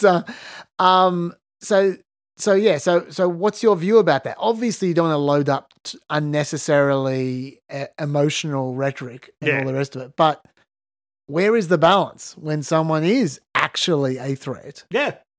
But you don't want to say it too much because you don't want to encourage crazy. I thought Harrison Walls had actually managed to thread that needle where they'd actually tried to reduce him to something who was that they didn't want to think of as this really fearful source of threat all the time, someone who could be defeated, someone who they thought of as weird rather than threatening. Yeah. Like, credit to them. They had managed to do that. But Scott Jennings, I mean, that condescending, someone's got to sit down with the Democrats and tell them, no, if Trump gets elected, it'll be okay. There'll still be democracy. Could he give that talk to the other side, maybe? Have you heard about Trump? Have you heard Trump talking about what's going to happen if he loses? Yeah. Yeah. Yeah, there's definitely hypocrisy. It's true that the bloodbath comment has constantly been taken out of context, but you don't need it. Trump talks about this election in apocalyptic terms. He does. Yeah. He absolutely does. And so I think that one of the things that Democrats are going to resist is unilateral disarmament. Right? If Democrats pull back on the threat to democracy rhetoric, Republicans are going to keep doing it. Yeah. I don't think they're going to do that. This has been a waste of time. I was going to say the true measure of how bad faith that criticism is, in my view, was I'm not sure if you saw this. Trump's campaign sent out 50 examples of supposedly horrific rhetoric from the Democrats. It was headed, Democrats used increasingly incendiary rhetoric against President Trump in the days, weeks, and months leading up to the 2 assassination attempts. Now, because I'm me, I went through all 50 of these examples. They are so lame. I just brought one. I brought one which I thought was the lamest of it. Remember, this is in a list of incendiary rhetoric that supposedly inspired assassins. Okay? I'm going to play you one grab from Gwen Walls. Yep. Imagine whenever she says turn the page, she's making an exaggerated, this is for the listeners, an exaggerated motion with her arm like she's turning the page of a giant storybook. Right. Okay? Yep. So just imagine that. Yep. I'm going to play it for you. This is Tim Walls' wife, by the way. That is right. So I need you to be with me and practice with me. What are we going to do? We're going to turn the page. Oh, pretty good. Do it again. We're going to turn the page. And we're going to turn the page. All right, so I'm going to be watching you because when I see Wisconsin, and I'm watching nationally on TV because this is a pretty important place, and Minnesota helped you practice with this. You just show me this. Turn the page, right? Turn the page. And you know what else that looks like? Bye-bye. Bye-bye, Donald Trump.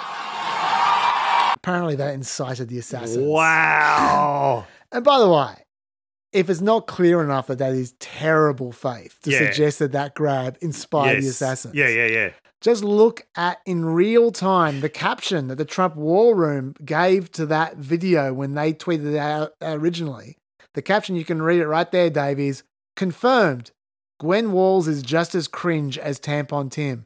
Didn't sound like they were worried about that rhetoric at the time. It sounded, now, look, admittedly, that list was probably put together by an intern, but it just shows you what I'm talking about. Yeah. That it's a completely bad faith criticism. My God.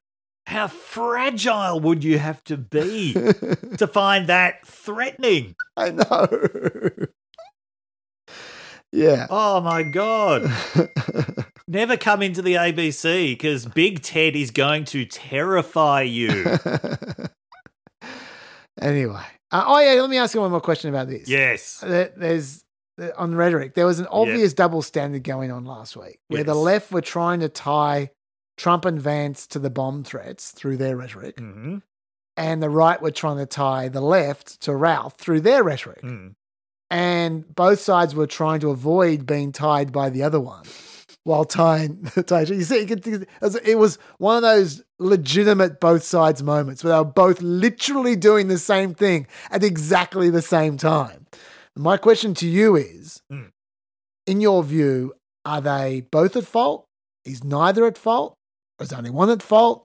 Is the whole thing just a bullshit argument? I think there's a far clearer link between Trump getting up in a debate and saying immigrants are eating dogs and cats, repeating things that Vance had said, and then, in the next few days, people making bomb threats against elementary schools in Springfield and black people in Springfield, Haitian or otherwise, being subjected to racial abuse about eating dogs and cats. I think that connection is actually incredibly clear. I think there's a much clearer connection between that and Gwen Walls going, turn the page, bye Donald, and Ryan Routh, fresh off his failure to get 5 for fighting and Bruno Mars in the same room, taking a gun to a golf course. Yeah. I just think there's a far clearer connection on one side of that equation.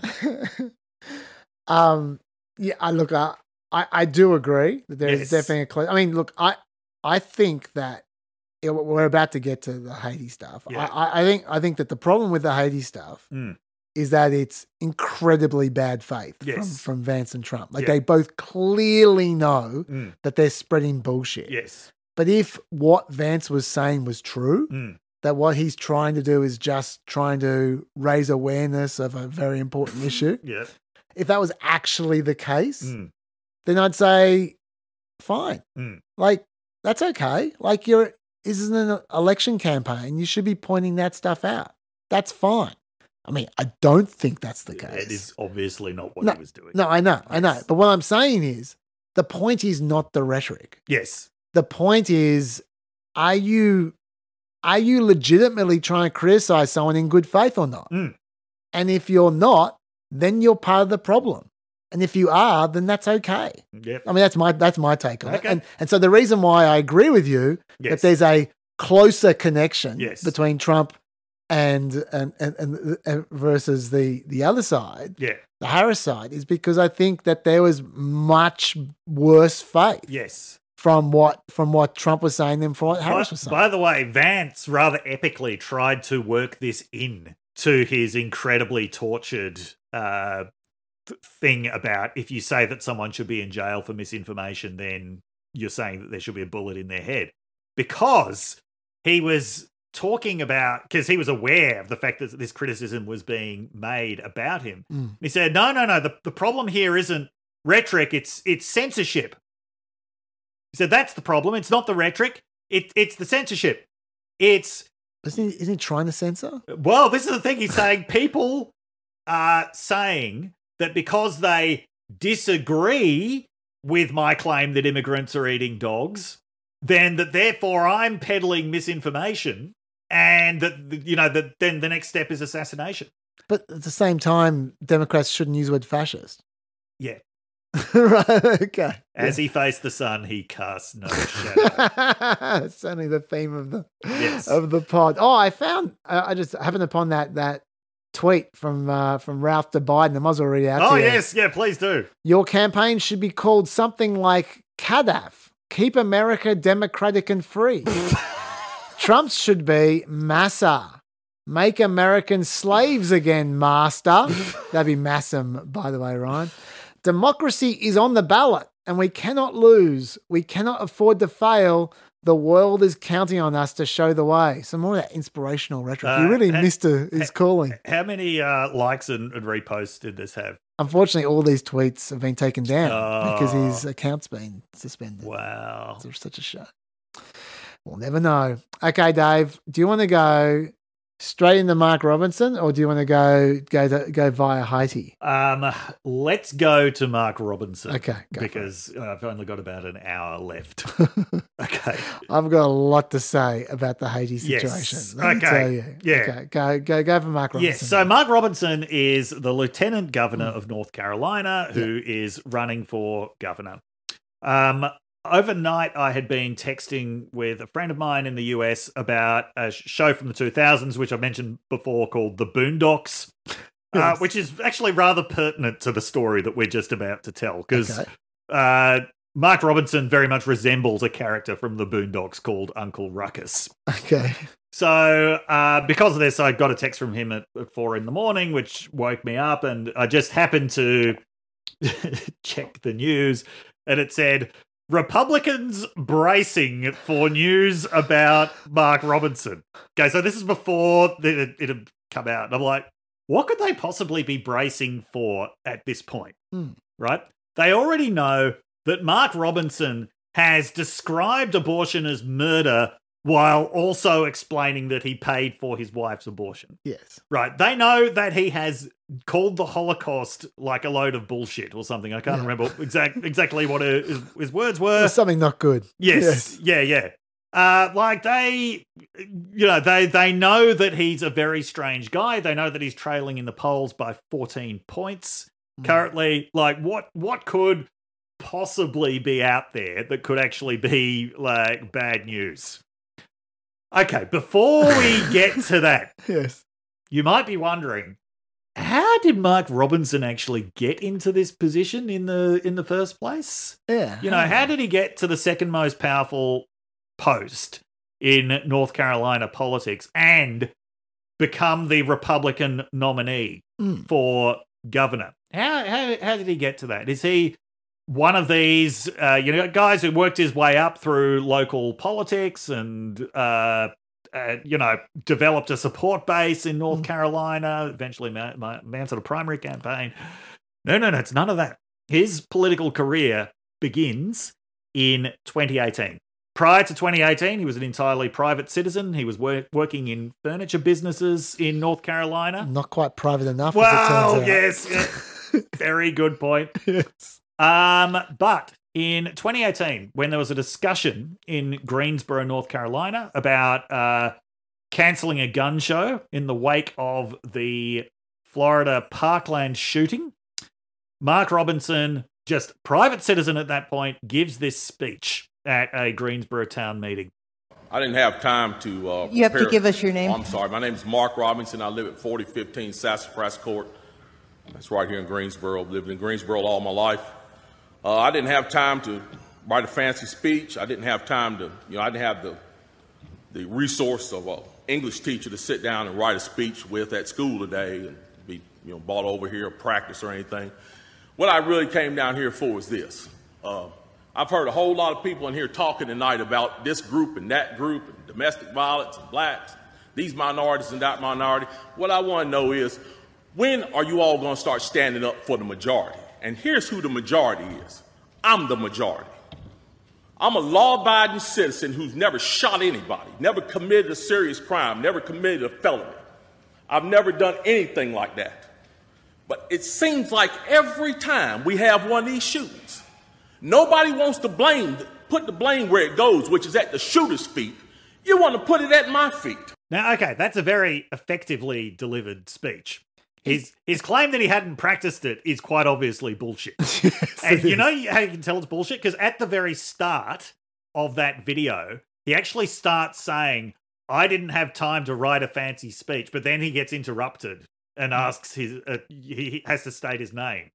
And then he goes back into, I didn't have time to write a fancy speech. So clearly this was a very well practiced speech. Now, although he is, we should say, the reason he is where he is, he's a charismatic guy. He's very charismatic. Yeah, that's a very charismatically delivered speech. In terms of the content of the speech, like complete bullshit. Yeah, and also quite unremarkable bullshit. You can hear the same stuff being delivered probably at any school board meeting in the United States, just not with that kind of charisma. Yeah, that line, "I'm the majority," was very effective. That got put on some right-wing influencers' Facebook page. And 2 years later, his political career was launched. So he dropped out of college and dropped out of his furniture business in order to take up full-time speaking engagements. And he successfully he cleared the 30% threshold in the Republican primaries because he'd become this kind of cult hero by this point. Ended up, did the typical thing of defeated an establishment candidate, was up against a Democrat in I can't remember what year, it would have been 2020. 2020 lieutenant governor election. Whoever would have won that would have been the first African-American ever to hold that post. So he wins. But the point is, he comes from nowhere. Yeah. Like, it is purely on the basis of social media picking up this speech that he gets to where he is. So he doesn't go through what most politicians go through, which is this kind of career-long vetting process where everything they do gets scrutinized. No, he didn't have any of that because he was just this guy who came out of nowhere with a great speech, and the kind of enthusiasm of it really carried him along. Of course, he picks up Trump's endorsement as well, and this is absolutely key. Trump describes him as like Martin Luther King on steroids. Better than Martin Luther King, twice as good as Martin Luther King. Okay. It was actually 2022, I think his race was. Twice as good as Martin Luther King was Trump's description of it. Also, one of Harris's accounts was posting this today, described him as like a fine wine. Yeah, now Trump doesn't even drink, so I don't know what his idea of a fine wine is. But the point is, it's just all of this enthusiasm for somebody who just pokes the liberals as hard as possible. Yes. Like, that is the more extreme, the better. Like, ha, look at how much he upset all these liberals by saying that the Holocaust was bullshit. So anyway, it does turn out that someone like this, well, let's just say there are certain drawbacks to having him as a candidate. And to finally get to the point of the story, one of the drawbacks has come out today. Yes. Which is that between 2008 and 2012, he was let's say, patron of the site Nude Africa. Such a good name. Nude Africa. Nude Africa, if you haven't already deduced it, is a porn site. Yes. Okay, so he was a very frequent, prolific, and voluminous commenter on Nude Africa under the name Mini Solder. The way that CNN attached this name to him is because he's also used it on multiple social media accounts, for Amazon reviews of remote-controlled helicopters. Like, it's very, very clearly him. Oh, yes. It is absolutely him. My favourite bit of, I mean, you should read the whole article. We could go on forever on this. But my favourite bit of evidence that it's him is that there was a YouTube account attributed to Mini Solder, which only has videos of Mark Robinson before he was a politician. Yes. So, yeah, pretty sure that's him. Yes. Now, as you say, you can read the article. We'll post it. That will spare me from reading out too many of the details, because, I mean, some of them are really disturbing when he's describing peeping on women in a public gym. That's just I'm not gonna read that out because it's really disturbing. The lot was made of the fact that even though he's been this massive anti-trans advocate in North Carolina, he has this line, "I like watching tranny on girl porn. That's fucking hot. It takes the man out while leaving the man in." And yeah, I'm a perv too. But he does take pains to point out that he is not gay. And he doesn't like gay shit. He doesn't call it gay shit. He uses another word. Oh, I see. It's good to get that stuff straight. Yes, yeah. So to speak. Yeah. Now, at one point on this, someone...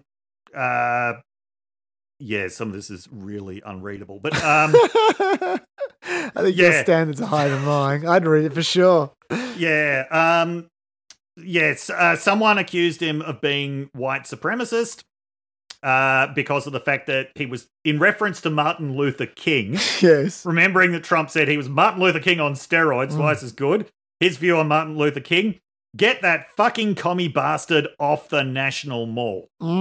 Someone accused him of being a white supremacist. He responds, "I'm not in the KKK. They don't let blacks join. If I was in the KKK, I would have called him Martin Lucifer," another word that starts with a noise, which I'm... not going to repeat. It's a racial slur. It is indeed. Sounds very close to King. Yes, yeah. It is indeed a racial slur. So, look, I don't think that we need to go that much more into the content of it. You've had some of the greatest hits, but there is a lot more in this article. Yeah, there's a lot more since the article as well. Yes, it says, and this is what really got the headlines. Writing in a forum discussing black Republicans in October 2020, Robinson stated unprovoked, "I'm a black Nazi." In caps. Nazi in all caps. Yeah. Now, I saw there was one of the New York Times is typically clueless things where they go and talk to undecided voters. Yeah. How do you feel about black Nazis? Well, they talked to a guy in North Carolina. Yeah. Who said, "Oh, you aware of these comments of him calling himself a black Nazi?" And this guy who's a Robinson supporter and a Trump supporter just said, "I don't believe that. There's no such thing as a black Nazi." Now, look, I can see his reasoning. You would not think that there's such a thing as a black Nazi. Yes. But in fact, in the United States, there are black Nazis. Yeah. And they somehow all seem to be in Trump's orbit. Mark Robinson, Kanye West. Yeah. Candace Owens wouldn't call her a black Nazi, but she did say Hitler's problem was if he just stopped at making Germany great again, then it would have been fine. His problem was starting the Second World War. So, these people do exist. Yeah. They are very weird. And there's one place that they all tend to end up. Then, of course... At Nude Africa. Yeah. I was texting with another friend in the US this morning thinking, how could he spin this for campaign ads? Yeah. Like the comment, "I'm not in the KKK. They don't let blacks in the KKK. Yeah. If I was in, I would call him Martin Lucifer." You could just spin that as Mark Robinson is not in the KKK. Sure. Yeah. I'm sure it would work perfectly. Now, how about this one? I'm sure all would be forgiven. How about this one? "Slavery is not bad. Some people need to be slaves. I wish they would bring it back. I would certainly buy a few." There you go. Mark Robinson supports small business. Okay. Mark Robinson supports jobs for all North Carolinians. Look, he certainly supports entrepreneurs on Nude Africa. There's no doubt about that. Yes, yeah. Now, we have not got into the more erotic side of his writing, which I'm not going to get into. Sure. Richie has dug up some stuff. Yeah, Richie's into this story. Richie's really into this story. Yeah, but anyway, apparently the Nude Africa archive is entirely searchable, so you can find it. You find it yourself if you want. Yeah. So, this article came out today, about 9 hours before the deadline for withdrawing from the ballot in North Carolina. Yeah. Even if you did withdraw from the deadline in North Carolina, by that, there still would have been a problem that his name would have been on the ballot because they can't, the ballot's already being printed. They can't reprint it. Okay, so that deadline passed while we were recording. I'm not seeing anything suggesting he he dropped out. He was never going to drop out. He's never going to drop out. And in fact, a few hours ago, the North Carolina GOP said that they supported him. They said he has categorically denied the claims. Oh, well, there you go then. They didn't say we categorically deny the claims, but they're like, we're stuck with him. Oh, by the way, on that point, another thing from that Greensboro speech, where he's beginning to get worked up, he said, I've never committed a serious crime. Serious crime. Yeah. Now, incredibly heated fantasizing is not a crime. No. But some of the other things he was describing are definite crimes. The peeping Tom stuff. Yeah, that's a crime. That is a definite crime. So, okay, there were a lot of people who wanted him to get off, and the fact that this story was only released a few hours. He did get off many times. That was the problem. Walked right into that one. So there's a story in the Washington Post. Scott Lassiter, Republican running for state Senate in North Carolina, called on Robinson to suspend his campaign. Lassiter said in a statement, North Carolinians deserve a viable choice in this election. Okay. Sorry, you're not getting a viable choice. You're carrying this one to term. Yeah, so he was never going anywhere. Yeah. He has denied it's him. I mean, after the Access Hollywood tape, no one is ever pulling out ever again. No, like from it, like anyone who's a Trumpist is never pulling out of a campaign. No. Yeah, and I mean, on the one hand, you could say, okay, this is way before he ever thought about getting into politics. This is more than 10 years ago. If it was stuff like, the usual sort of stuff that comes out is someone has very different politics from how they used to, like J.D. Vance calling Trump America's Hitler or something, or they've had some sort of flirtation with something disreputable. This is on another level.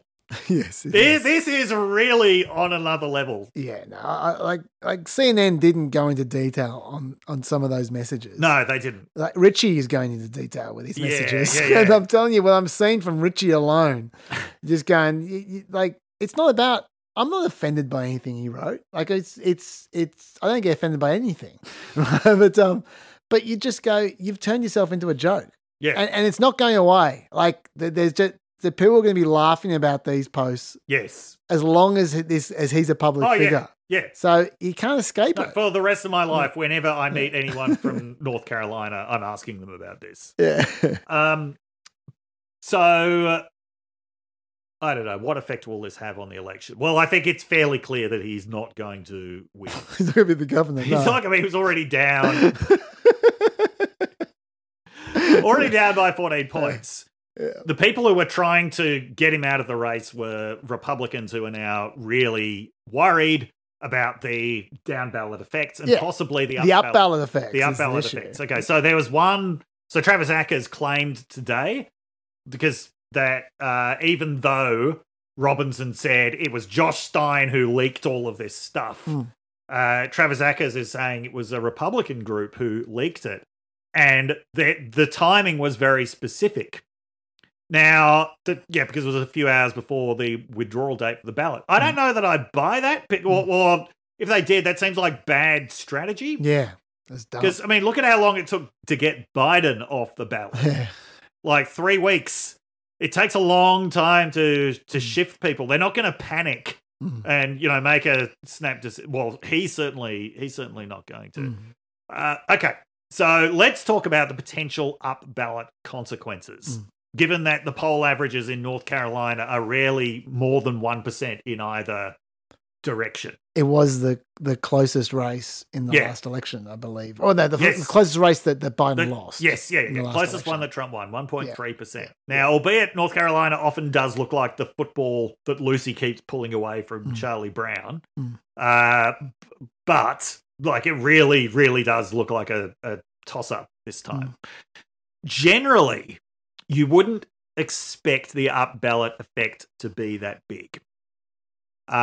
Usually the effect works the other way around, that you would expect a presidential candidate either to have positive or negative effects on the race. You see, if a presidential candidate is polling very poorly in the state. Down ballot candidates will try to distance themselves from them. That's what John Tester is doing in Montana at the moment, where Harris does not poll very well at all. No, but in this case, like, Trump's been way, way ahead of Robinson for a long time. So if anything, you would expect Robinson will outperform in the election where he should really be because of the Trump factor.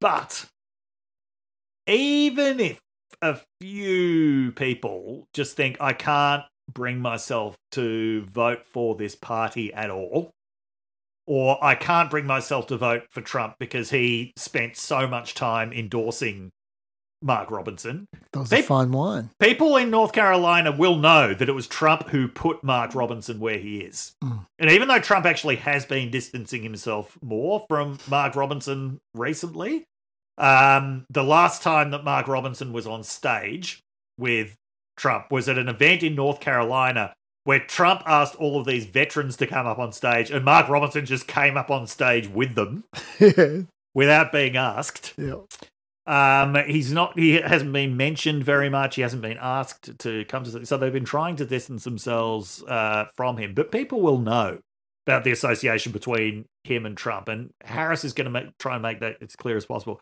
We are looking at an election where it could be decided by a couple of thousand votes. There could be a couple of thousand votes in this. Yep. Yeah, that's why they're panicking. And just to be clear what this means, if Kamala Harris wins North Carolina, she still can't lose Pennsylvania unless she wins something else. Nevada will do. She's ahead in Nevada at the moment. So Nevada and North Carolina equals Pennsylvania. But North Carolina alone equals Michigan or Wisconsin. Yes. So it gives her a lot of insurance. Yes. Yeah. Yeah. Yeah. So North Carolina and Pennsylvania have basically emerged as the two key states in this. Yeah. So, yes. Yeah. I mean, it is possible that this could be the porn forum that decides the election. You didn't know. No. In 2008, 2012, that Nude Africa was where the 2024 election was going to be decided. But this could be it. Could be it. Will be interesting to see how the Trump campaign responds over the next few days. I'm guessing Trump's going to say he's never met him before. Doesn't know who he is, never heard of him. He might go that way. I mean, he might throw him overboard, but he might also just pretend this story doesn't exist. Yeah. Like, I don't know anything about it. He likes that one. Yeah, don't know. I'm sure we'll be talking about this story more. I'm sure we will be. Okay, so I'm just gonna talk about Haiti till you have to go. Yep. Okay. Right, let's go. Let's do it. All right, I'm gonna skip the Aurora. I might talk about Aurora later on because Aurora was an important setup for this because they're desperately trying to make this election about immigration. All right, I've got a bit of a step-by-step here. All right, so first of all, let me tell you about the Haitians. After the Haitian earthquake in 2010, Haitians were allowed to get TPS, that's temporary protection status, visas with America, which means they stay for 2 years and they get a work visa. And often the government will extend that for a longer period of time, maybe permanently. And they did extend it until 2019. That's when Trump revoked the TPS status. This was when he allegedly called Haiti a shithole country. And he said that Haitians, people don't remember this quote so much, probably have AIDS. That's an interesting quote. And he wondered why they couldn't get migrants from countries like Norway That's instead. right. Yeah, yeah. So those who suggest Trump's a racist, I don't know where that comes from. To be fair, these are all off the record types comments, so you don't know what's made up, what isn't made up. Like, it's not like the Mark Esper one. No. Then in 2021, the Haiti president was assassinated and it became super chaotic there. It still is. So Biden then restarted the TPS visa program and he began a parole program to allow up to 40,000 parolees from Cuba, Nicaragua, Haiti, and Venezuela per month. The Haiti-born population in America, as a result of that, those moves has increased from 800,000 in 2021 to 1.1 million today. And the Biden administration also recently extended the TPS status to 300,000 more unauthorized Haitians. These were the ones who came illegally, and now they're legal. Okay, so now most Haitians in America have TPSs. Pretty much all of them do. Okay, Springfield was a dying town. It shrank from 80,000 in 1960 to 59,000 in 2020. The local manufacturing plants were the major employers. They closed down. And Springfield's median income dropped 27% from 1999 to 2014. So it was dying in the arse. According to Pew, oh dear, I think I said it was Gallup on Play America. Doesn't matter. According to Pew, that's okay. According to Pew, that was the steepest decline of any metropolitan city in the entire country. Sorry, have you or have you not committed survey crimes? No, I'm okay. I'm okay. I got the two ones mixed up. That's fine. That's fine. No, I'm gonna stay out of survey jail. Yeah. Yeah, that was it. So yeah, there's the steepest decline in income, meaning income in the country between 1999 and 2014. It was screwed. Okay. But then Topray moved in, a large Japanese auto parts manufacturer, and they built a new plant there in 2017. Well, the town basically solicited them to come. The town began a revitalization project. By 2020, other companies were moving in. There were 8,000 new jobs on the table to be filled. There weren't that many good workers wanting to fill those roles. Haitian migrants started to move in to take those jobs, and they've been good. They were hard workers. The locals appreciated them. This here is from a PBS documentary talking about the Haitians as employees. Jamie McGregor is the CEO of McGregor Metal, which makes welded parts for the auto and farm industries. Right now, about 10% of his workforce is Haitian, over 30 employees. I wish I had 30 more. Our Haitian associates come to work every day. They don't have a drug problem. They'll stay at their machine. They'll achieve their numbers. They are here to work. And so in general, that's a stark difference from what we're used to in our community. There's backhander there.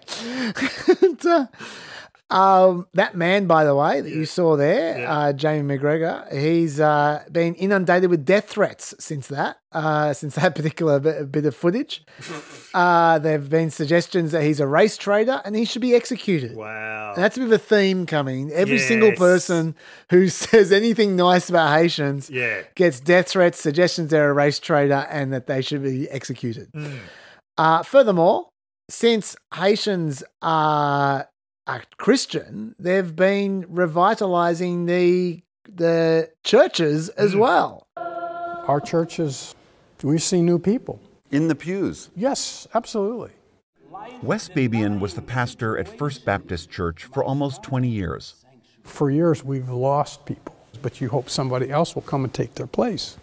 That hasn't happened here. Until now. Because there are folks from Haiti who are coming to church.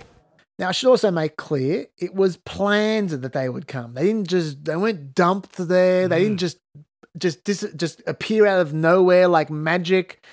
Mayor Rob Roux told residents at the last commission meeting that while the city didn't know about the possibility of a large immigrant population coming, a network of businesses knew what was coming. They wanted more workers. Roux said that he was upset the city didn't get a chance to plan for the immigrants. Springfield's now saturated, he said. Okay, so more came along then, and according to the city manager, about 20,000 of them have moved in the last 4 years. That number has been disputed. I will return to that later on. Let's say 20,000 for now. Yes. Okay. First problem was their driving. The Haitians driving. This sounds like a joke. It doesn't appear to be a joke. Right. Mike DeWine, the governor of Ohio, is extremely supportive of the Haitians. He has also been accused of being a race traitor and told he should be executed. He refers to the cat eating thing as a piece of garbage that is simply not true. But he openly notes they tend to have a problem driving. He says many of them didn't drive back in Haiti. And those that did drive didn't drive under the same conditions and the same rules that they're now driving under. A number of them got got driver's licenses in different countries like Mexico and other countries in South America. He said that the pass rate for driving tests is 16 to 17% from Haitians. But here's a little fact about Ohio. If you're an adult, you don't need to get driver education. Wow. You just need to pass the test, the driving test. That's it. And so what Mike DeWine said is that these guys, they have jobs. They don't want to waste time getting driver education they don't need. So they just keep on coming to do the test until they pass it. Right. They'll have a good test. They pass it. Great. They got a license. Doesn't mean they're a good driver. Yeah. And so apparently it's an issue. Almost every interview of a Springfield local I've seen in the last week, and I've watched a lot of them, mentions their driving. Right. That's what they're all saying. One of the complainers, who will meet him soon, is going around documenting every crash that a Haitian gets involved in. That's a very long video that he's been putting together there. They've been involved in a lot. I believe them when they say that driving is an issue. This has led to the first problem, which was in August last year. A Haitian man driving a van crossed the median strip and drove into the path of an oncoming school bus. The school bus swerved to get out of the way. It landed in a ditch. An 11-year-old boy was ejected from the bus, and he was killed when the bus landed on top of him. More than 20 children were taken to the hospital. The migrant only had a Mexican driver's license. He received 9 to 13 years behind bars for involuntary manslaughter. Wow. So he had the book thrown at him. Yeah. Then tensions started to build from there. Shortly after, he started getting the racist claims aimed at the Haitian community, the online racist stuff. And we'll go to there in a second. Other concerns, there was a July 8 letter this year sent by Springfield City Manager Brian Heck. He sent to Sherrod Brown and Tim Scott, and also Vance was copied in on it. He said, Springfield, Ohio is facing a significant housing crisis in our community. He said it was due to an influx of up to 20,000 Haitians into a community of just under 60,000 previous residents. Okay, this is J.D. Vance 2 months ago talking about this letter in the Senate. In my conversations with folks in Springfield, it's not just housing. They're trying to build 5,000 new housing units, which is a very Herculean task in a town of about 55,000 people. But it's also hospital services, it's school services, there are a whole host of ways in which this immigration problem, I think, is having very real human consequences. So as you can hear at that point in time, the rhetoric was reasonable at that point in time. Okay. Then that is when the comments started appearing on local Facebook groups about Haitian children chasing ducks and geese around the local park. Not stealing them, not eating them, chasing them around the local park. And there was a place for people to make their complaints, the city commission meetings. It's interesting that no one mentioned the Haitians at all at these committee meetings until late August, but whatever. At the August 13 meeting is the first instance of a complaint about Haitians at a city commission meeting that I could find. I went through a few of them. There was one lady who later went viral. This one here. I have the homeless that were trying to camp out, and I have made concessions with them, and I try to help them the best I can to keep them from trying to squat on my property. But it is so unsafe. I have men that cannot speak English in my front yard screaming at me, throwing mattresses in my front yard, throwing trash in my front yard. I don't understand what you expect of us as citizens. I mean, I understand they're here under temporary protected status and you're protecting them, and I understand that our city services are overwhelmed and understaffed, but who's protecting us? If we're protecting them, who's protecting me? Now, something's weird going on there, because in later days, people were tweeting out interviews with locals saying that the TPS guys have jobs and vouchers. So they price everyone else out of homes because they can afford more rent because they have their jobs and vouchers combined. And they're not the homeless people. Yes. The homeless people are the people who can barely afford a house. They become homeless because the Haitians take their homes. That's the argument people are using now, Right. which is a direct contradiction of what that lady said. Mm. So I don't know what's going on. I don't pretend to know the truth, but she became viral. So I'm just playing it to you as part of the TikTok on how this built. Yes. Okay. They certainly can't both be true. One of them is true, one of them's not. Okay, then the Nazis enter the fray. In August, a neo-Nazi group called Blood Tribe picked up on the rumors and they started posting about them on Telegram and Gab. They held a Nazi march through the streets of Springfield in early August. I've got a photo of it there. And in late August, one of their leaders turned up at a city council meeting before being thrown out. This guy here, his name is Drake Berentz. I've come to bring a word of warning. Stop what you're doing before it's too late. Crime and savagery will only increase with every Haitian you bring in.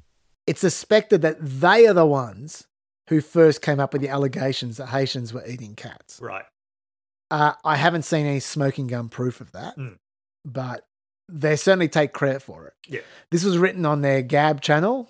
It's interesting to see the news cycle finally blowing up on something we've been at for weeks and weeks. Some bigger accounts on Twitter have even poached some of our material, but that's okay. That was written during the debate. One thing that's certain, though, is that the person who amplified the claim was a guy called Captive Dreamer on Twitter. He's one of those edgelords, those hard right edgelords who you're never quite sure when they're being ironic, when they're being serious, and they're kind of borderline Nazi, and you're never quite sure, those guys, those alt-writers. Like, for instance, one of his tweets says, "I believe in eugenics and sterilization just like Hitler." He's one of those guys. All right.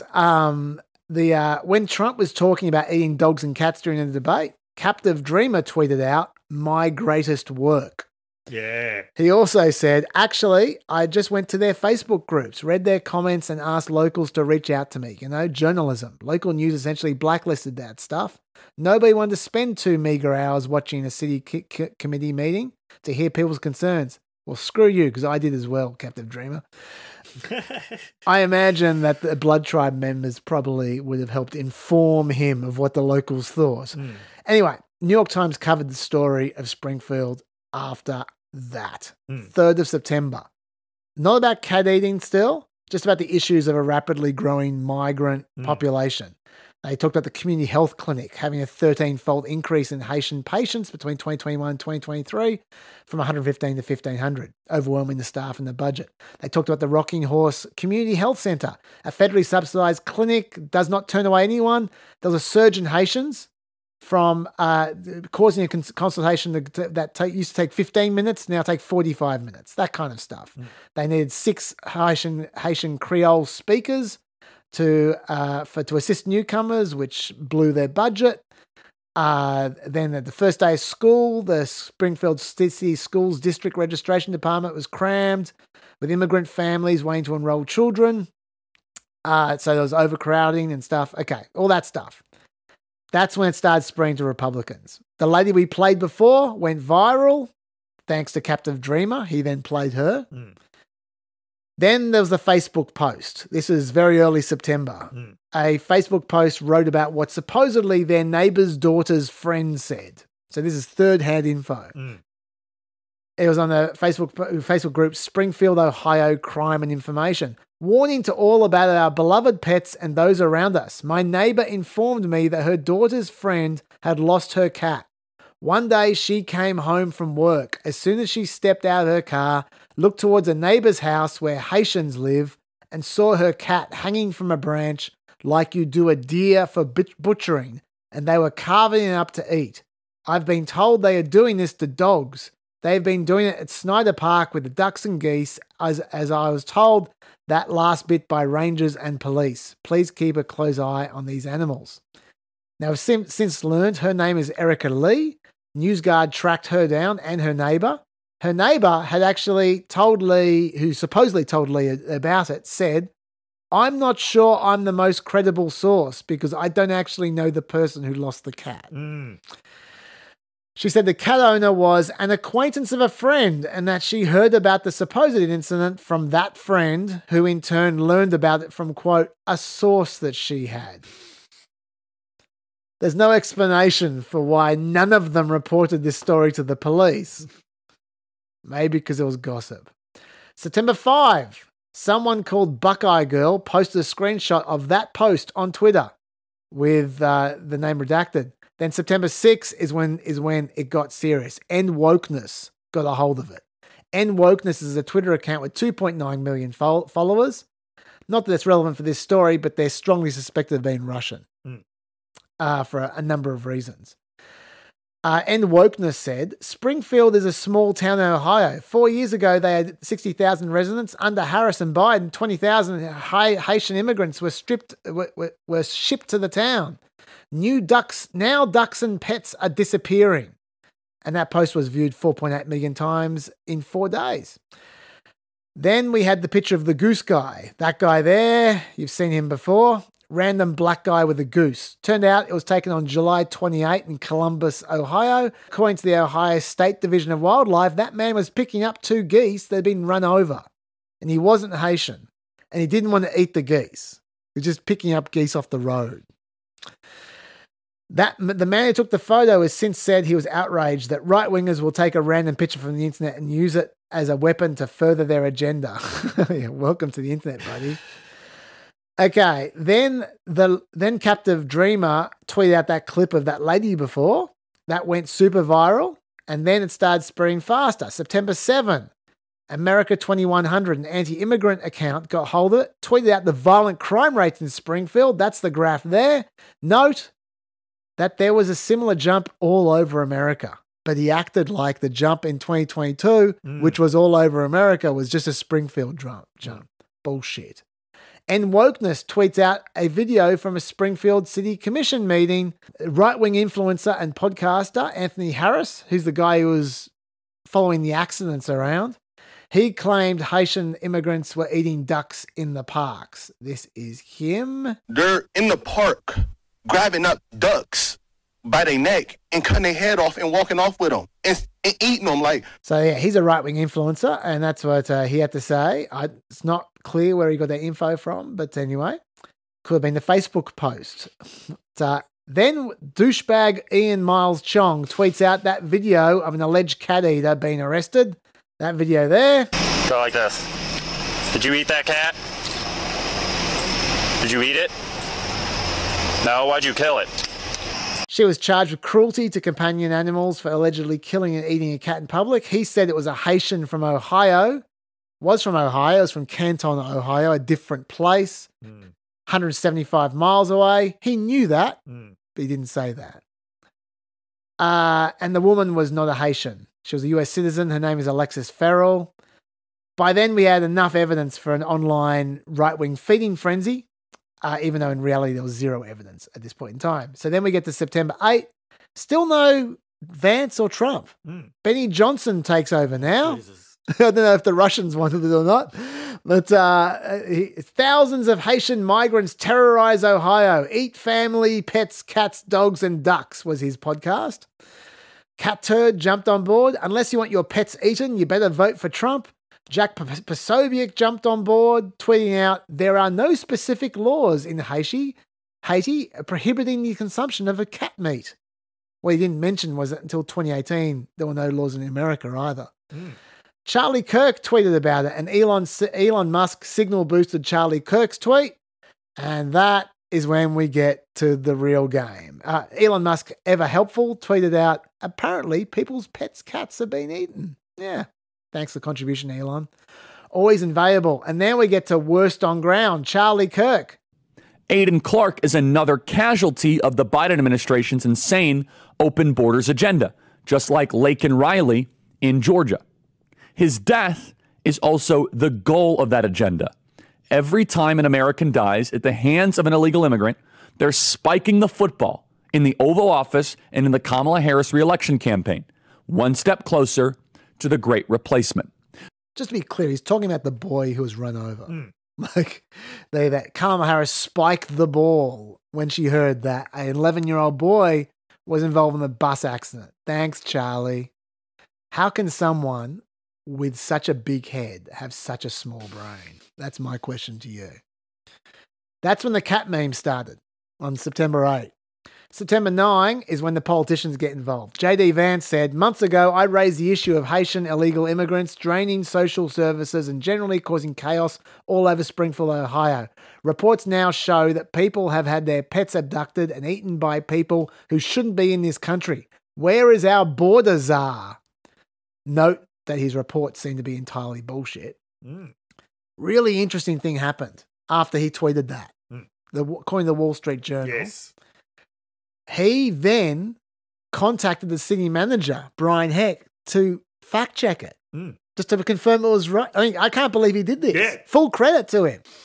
To actually try and fact check. The Heck said, he asked point blank, are the rumours true of pets being... So there's a staffer, not Vance. Yeah. We need to be clear about that. A Vance staffer. Are the rumours true of pets being taken and eaten? I told him no. There was no verifiable evidence or reports to show this was true. I told them these claims were baseless. And that same day, the police put out a statement as well, probably related to that fact check, saying they had not received a single report of pets being stolen or eaten by anyone. And they still say that. How did Vance respond? He doubled down that night. He tweeted out, in the last several weeks, my office has received many inquiries from actual residents of Springfield who said their neighbours, pets or local wildlife were abducted by Haitian migrants. It's possible, of course, that all of these rumours will turn out to be false. Do you know what's confirmed? That a child was murdered by a Haitian migrant who had no right to be here. That local health services have been overwhelmed, that communicable diseases like TB and HIV have been on the rise, that local schools have struggled to keep up with newcomers who don't know English, that rents have risen so fast that many Springfield families can't afford to put a roof over their head. I want to focus on the phrase, a child was murdered by a Haitian migrant who had no right to be here. It was a car accident. The Haitian was legally here. That's exactly the kind of invective that Vance has spread ever since. Yes. And he loves talking about HIV and tuberculosis spreading. So let's talk about that, shall we? Across the whole Clark County, tuberculosis from 2021 to 2023 rose from 1 case to 4 cases. I guess, strictly speaking, that's spreading. HIV, look, I'm being honest here. I could manipulate the data or just not mention things that don't suit me. He's right about the HIV. It's going up. Across the whole Clark County, HIV cases rose from 12 in 2021 to 31 in 2023. It's not exactly an epidemic, but look, it's gone up. Yes. Okay, so I'll give him that. But overall, sexually transmitted infection cases decreased from in 2023 to the lowest levels since 2015. So I'm not sure it's a big deal. No. As for rents rising so fast, housing prices have risen 9.3% in Springfield in the last year. That's according to Zillow. They've basically followed Ohio trends for the last 8 years, though. So the housing prices thing is bullshit. Finally, he said he received all the reports from actual residents. Really? Does anyone believe that any residents who had their cats stolen didn't ring the police, didn't ring any officials whatsoever? No, they rang their senator. That's who they rang. Does anyone believe that? I don't think J.D. Vance believes that because he's not that dumb. Obviously, these are political types who are ringing him up, if anyone's ringing him up. He could only cite one report that he'd received. The rest he just said he'd received reports, but he only cited one.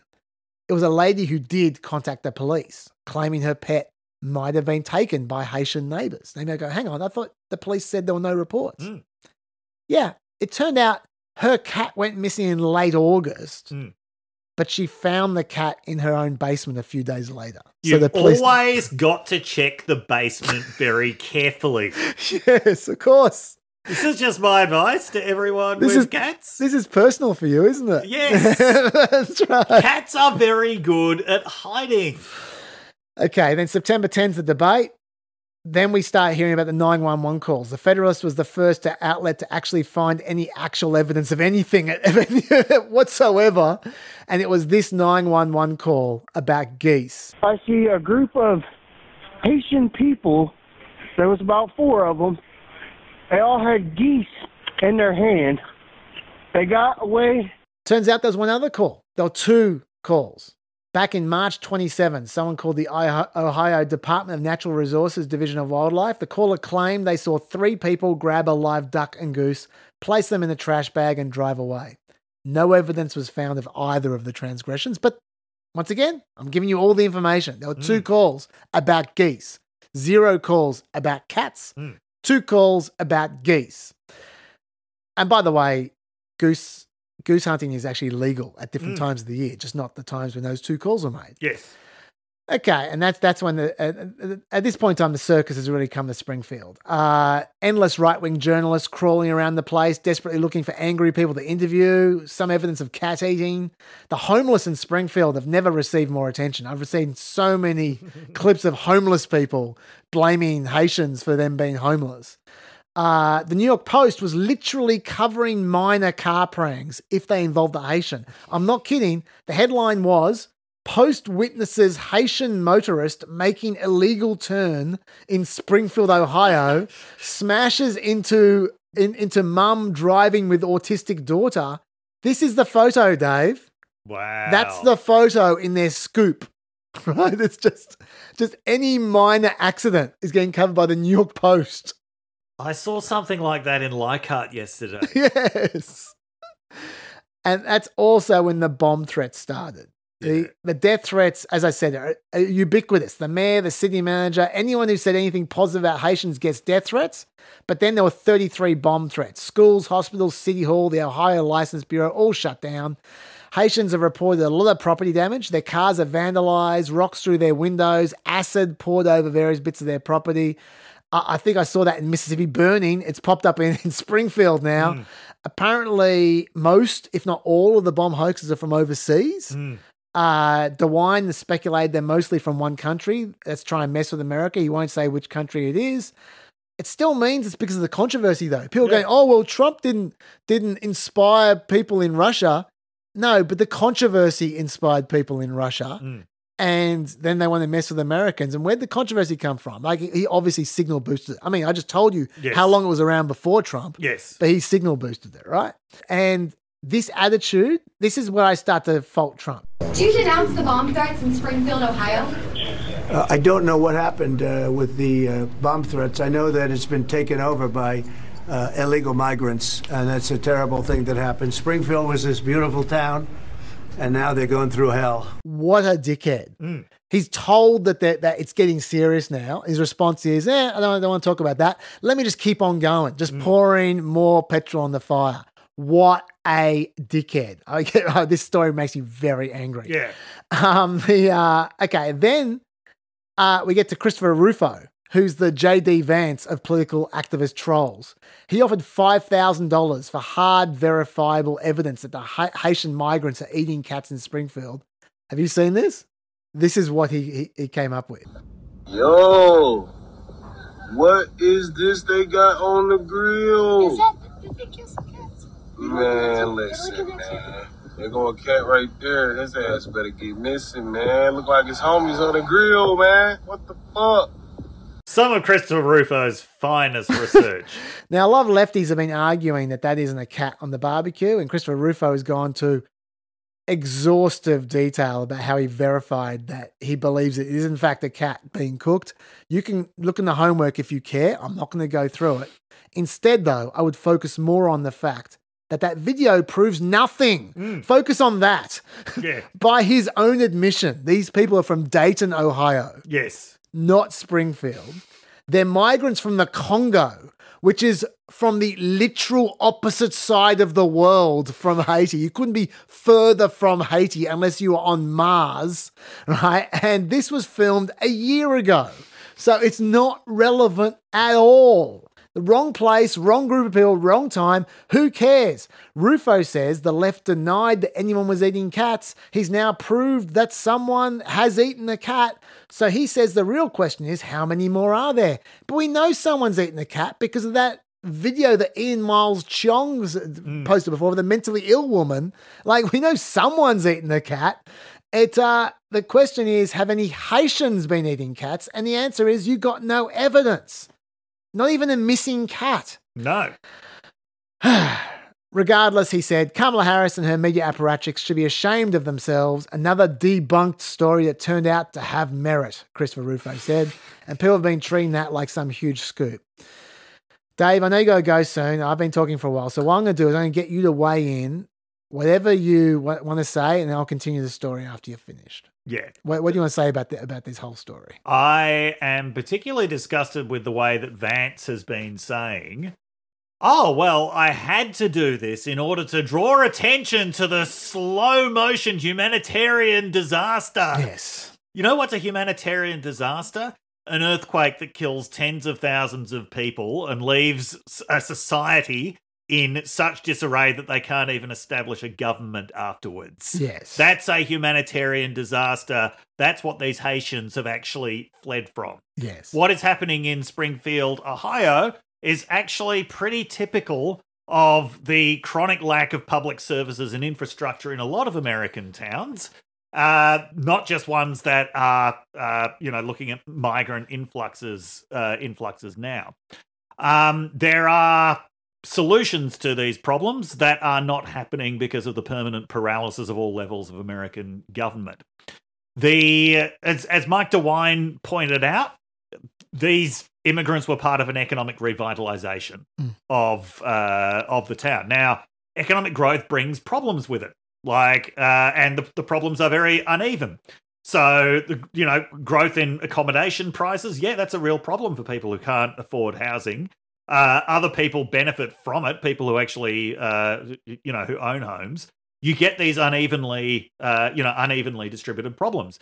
It seems 70% of the Springfield people own homes, by the way. Yeah. Now, a lot of the people who are suffering the most from these infrastructural problems are the immigrants themselves, who are relying on things like free federal clinics. Now, yeah, the driving thing is bad. That's a problem. The father of the child who was killed in that bus accident. We'll get to him. Yes, has really, really objected to the way that this was being used. So, first of all, trying to draw attention to these problems doesn't warrant accusing an entire group of people of eating people's pets. Right? And we have to be clear about how bad this accusation is. You're accusing them basically of depriving people of their beloved pets and of committing this act of pet eating, which people associate with something that is not human. And it's an old trope about migrants eating animals that are not supposed to be eaten. The fact they're saying they're abducting people's pets just adds this, other emotional layer to it. So nothing justifies J.D. Vance, who has admitted that the rumors may be false, who we now know knows that the rumors were false. Nothing justifies him using that to draw attention to this issue in this way. And on J.D. Vance, because we're not going to get to talk about Laura Loomer, so Laura Loomer, who's been traveling around with Trump, who is another possible source of these rumors, there are people saying that might have actually been where Trump's original attention to them came from. Yeah. After the Trump debate, she posted a delightful joke saying that if Kamala Harris wins the White House will smell like curry and media questions will be answered through a switchboard that nobody understands. A call center. Yeah, call center that nobody understands, right? So, awful joke, invoking just terrible stereotypes about Indians. The media understandably pushed J.D. Vance on this because J.D. Vance is married to someone from India, someone who talked about his curry cooking skills.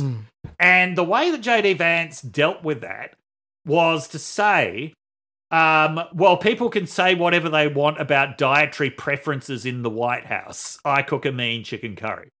She wasn't talking about dietary preferences in the White House. She was making a racist joke about the same group of people that his wife come from. And then he went and says, Laura Loomer isn't running for president. She's just traveling around with Trump for some reason. Trump, as usual, claims he doesn't really know anything about her, but, she's a free spirit.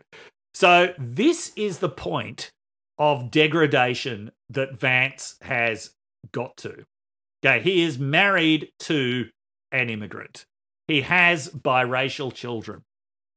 he will not only not defend other non-white immigrants, he will actively attack them for political gain because he knows that that's what Trump wants him to do.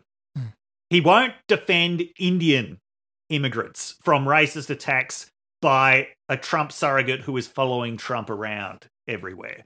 This is the level of moral degradation that he has reached. He stopped casting a shadow a very long time ago. And increasingly now, I used to be vaguely interested in these, pieces about J.D. Vance's intellectual world. I just don't bother with them anymore. Yeah.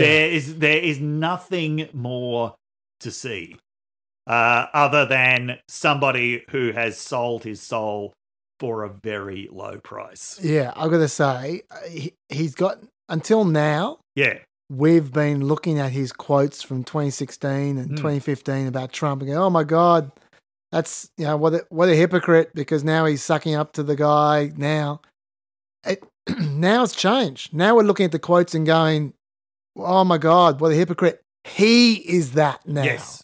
Yeah. Not he's been nice to Trump, who's that now. Yeah. He is that now. His quotes from before now are condemning him now. Yeah. And I've got to say, I've given him a fair go. Yeah. Like, I really have. And in policy time, whenever I finally get to it, then policy time, I've got examples of him doing some good stuff. Even now, he hasn't stopped being smart. He hasn't stopped being being able to understand policy and all that kind of stuff.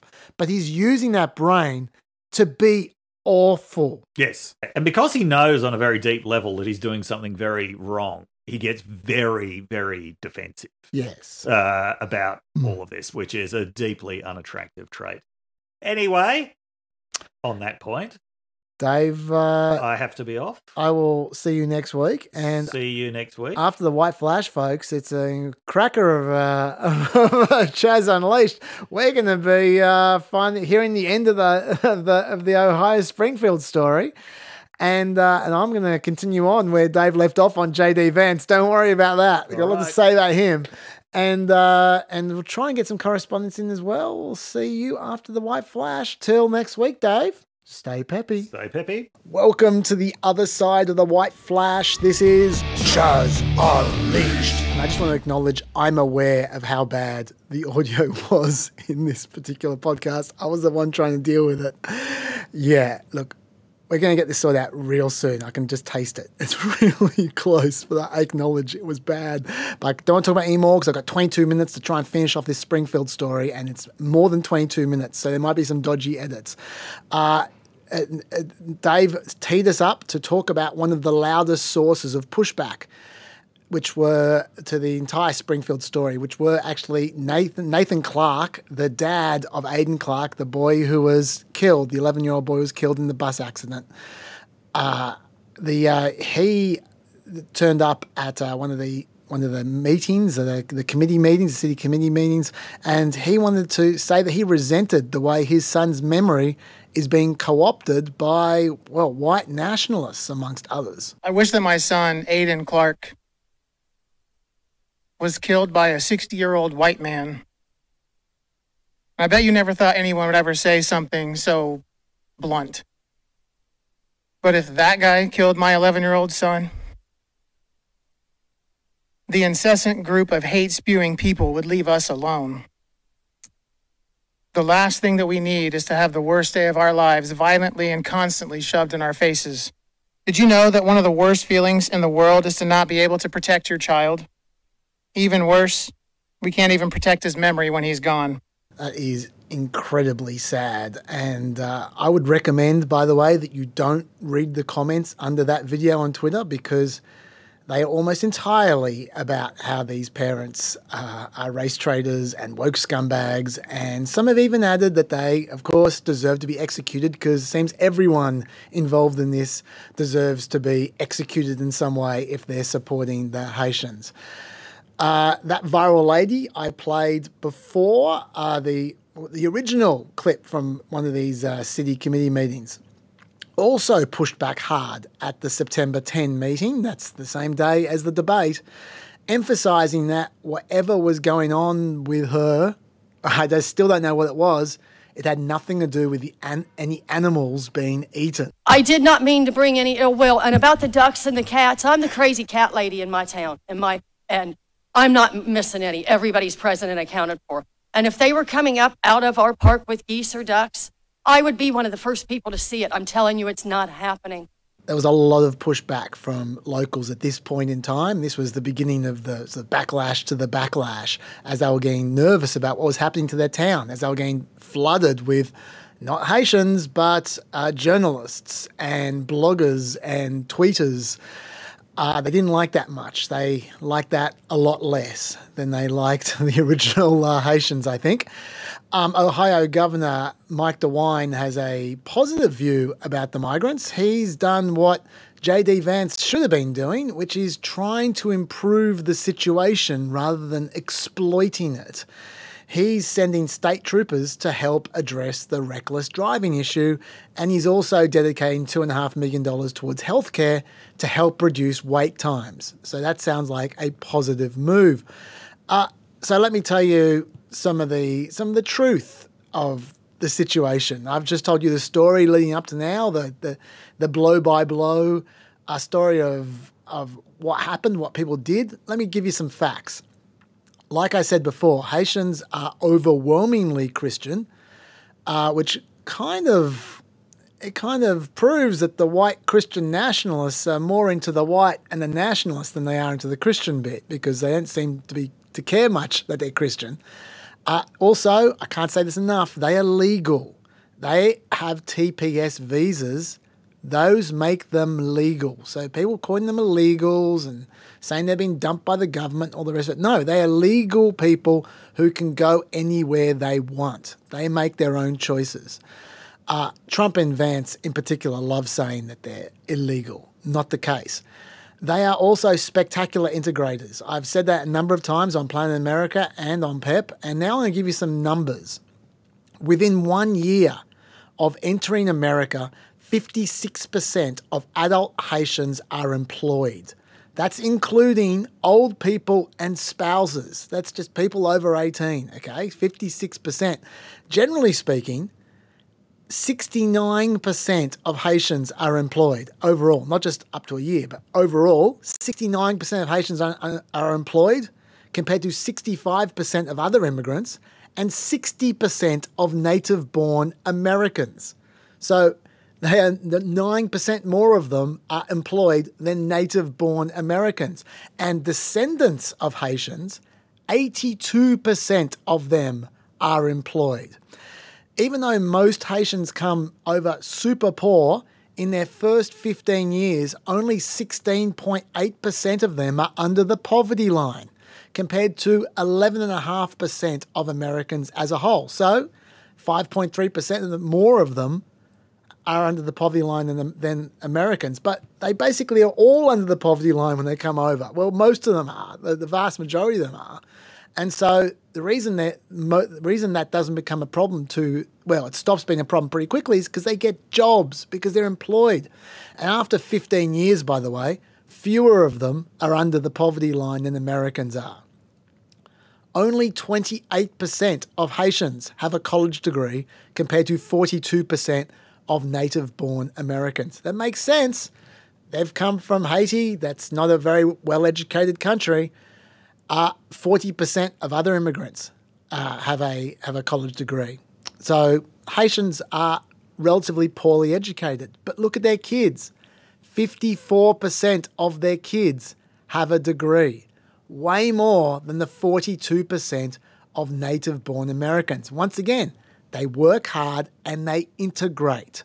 That's what we keep on hearing the immigration skeptics want to see. They are actually delivering it, the Haitians. Almost twice as many Haitian descendants enroll in the military than native-born Americans do. That's 0.65% to 0.34%. And as far as imprisonment goes, this here is stark. All native-born Americans are incarcerated at a rate of about 1,450 per 100,000. Illegal Haitians are incarcerated about 900 per 100,000. So that's less than native-born Americans. All illegal immigrants incarcerated about 850 per 100,000. All legal immigrants incarcerated about 380 per 100,000.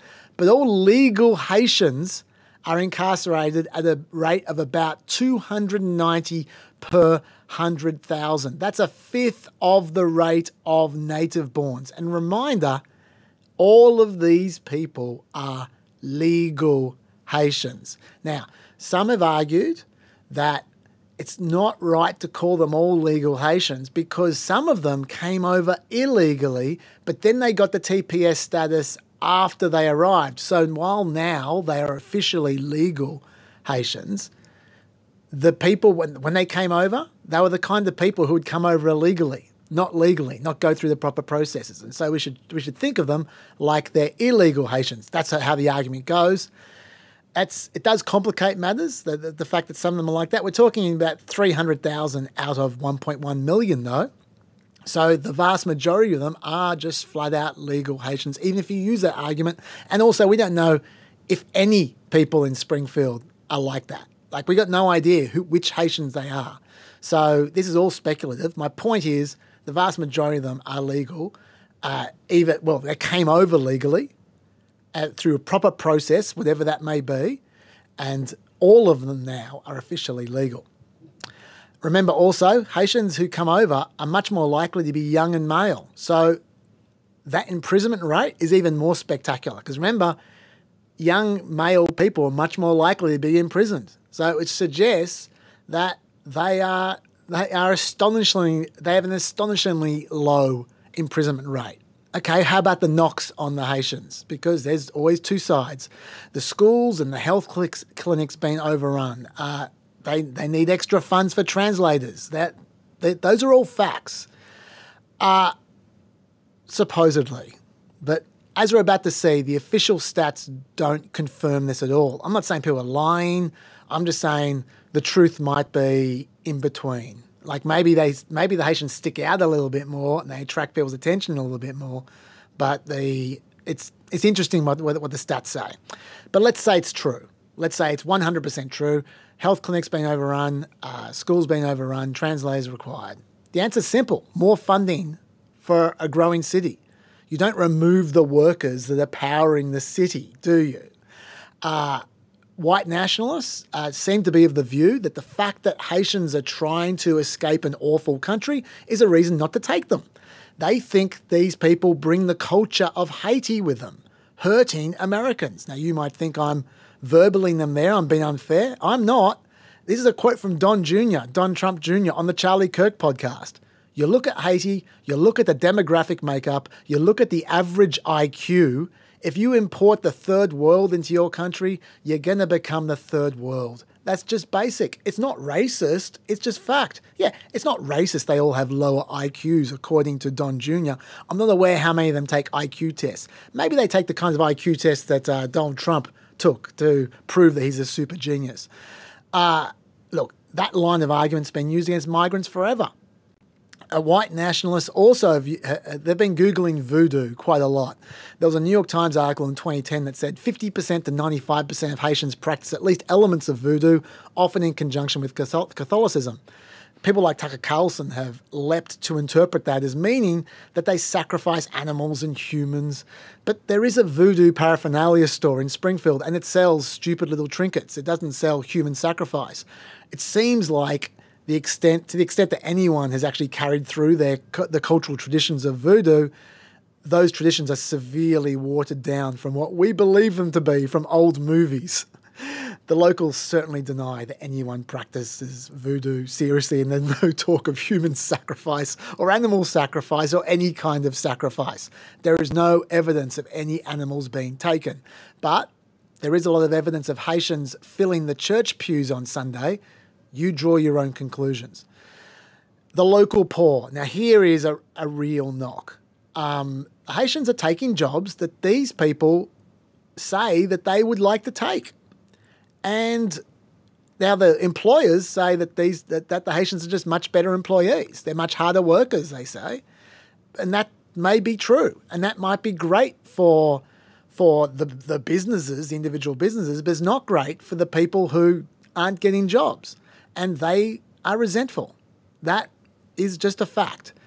The Haitians seem also to be working a lot of overtime, and because they're hard workers, and combined with the vouchers they get with their TPS visas for accommodation, they can easily afford housing at prices that the poor people from Springfield who already live there can't afford. And so theoretically, we're hearing about the locals being priced out of accommodation because there aren't any more houses. They're trying to build houses, but they haven't been built yet. So to the extent that there are more people and there aren't more houses, then there are people who are becoming homeless. That seems to be true. And so you can understand the poor resenting them. These people obviously are also Trump central. They're rural, working class, resentful types. So you can understand why Trump and Vance would want to appeal to these people. That's their base. But Trump and Vance aren't offering solutions. They're just offering cultural sympathy. That's not a solution. Let's talk a bit more about J.D. Vance. He never misses a chance to say that they're here because of Kamala Harris's policy, as if she's the person responsible for immigration policy in the Biden administration. Even if you call her a border czar, I think Joe Biden's the one making the decisions. But the Haitians who exist in Springfield, they didn't necessarily even come over under Biden. There's 1.1 million of them in America. Only 300,000 have come over under Biden. So there's a lot of Haitians there who they might have come under Trump for all we know. And J.D. Vance also has a terrible habit of misstating facts. I'll give you an example here. I was told, Dana, that by the American media that it was baseless that migrants were capturing the geese from the local park pond and eating them. And yet there are 911 calls from well before this ever became a viral sensation of people complaining about that exact thing happening. No, JD, the 911 calls didn't say anything about eating geese. They just said people were seen with dead geese. You just made the bit up about eating the geese and acted like it was confirmed when you knew it wasn't.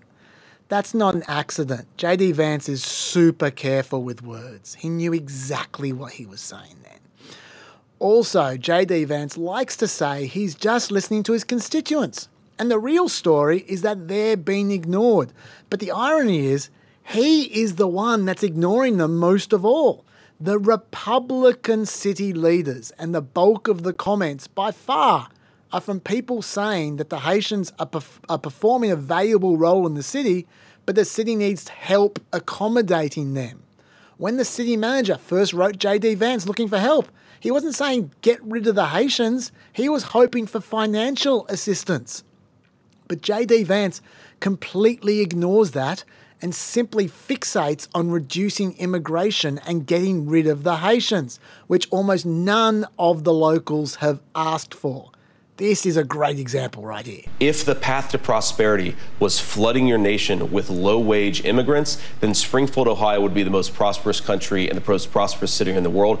America would be the most prosperous country in the world because Kamala Harris has flooded the country with 25 million legal aliens. What's actually happened is that over the past 3.5 years, while we've had this massive influx of illegal labor, what's happened? We've had skyrocketing inflation, lower take-home pay, Americans more dissatisfied with the direction of the country and the economy than they've been in a generation. This is not the path to prosperity, no matter how much a Wall Street bank says that it is. That is psychotic behaviour. They are not illegal, no matter how many times you say it.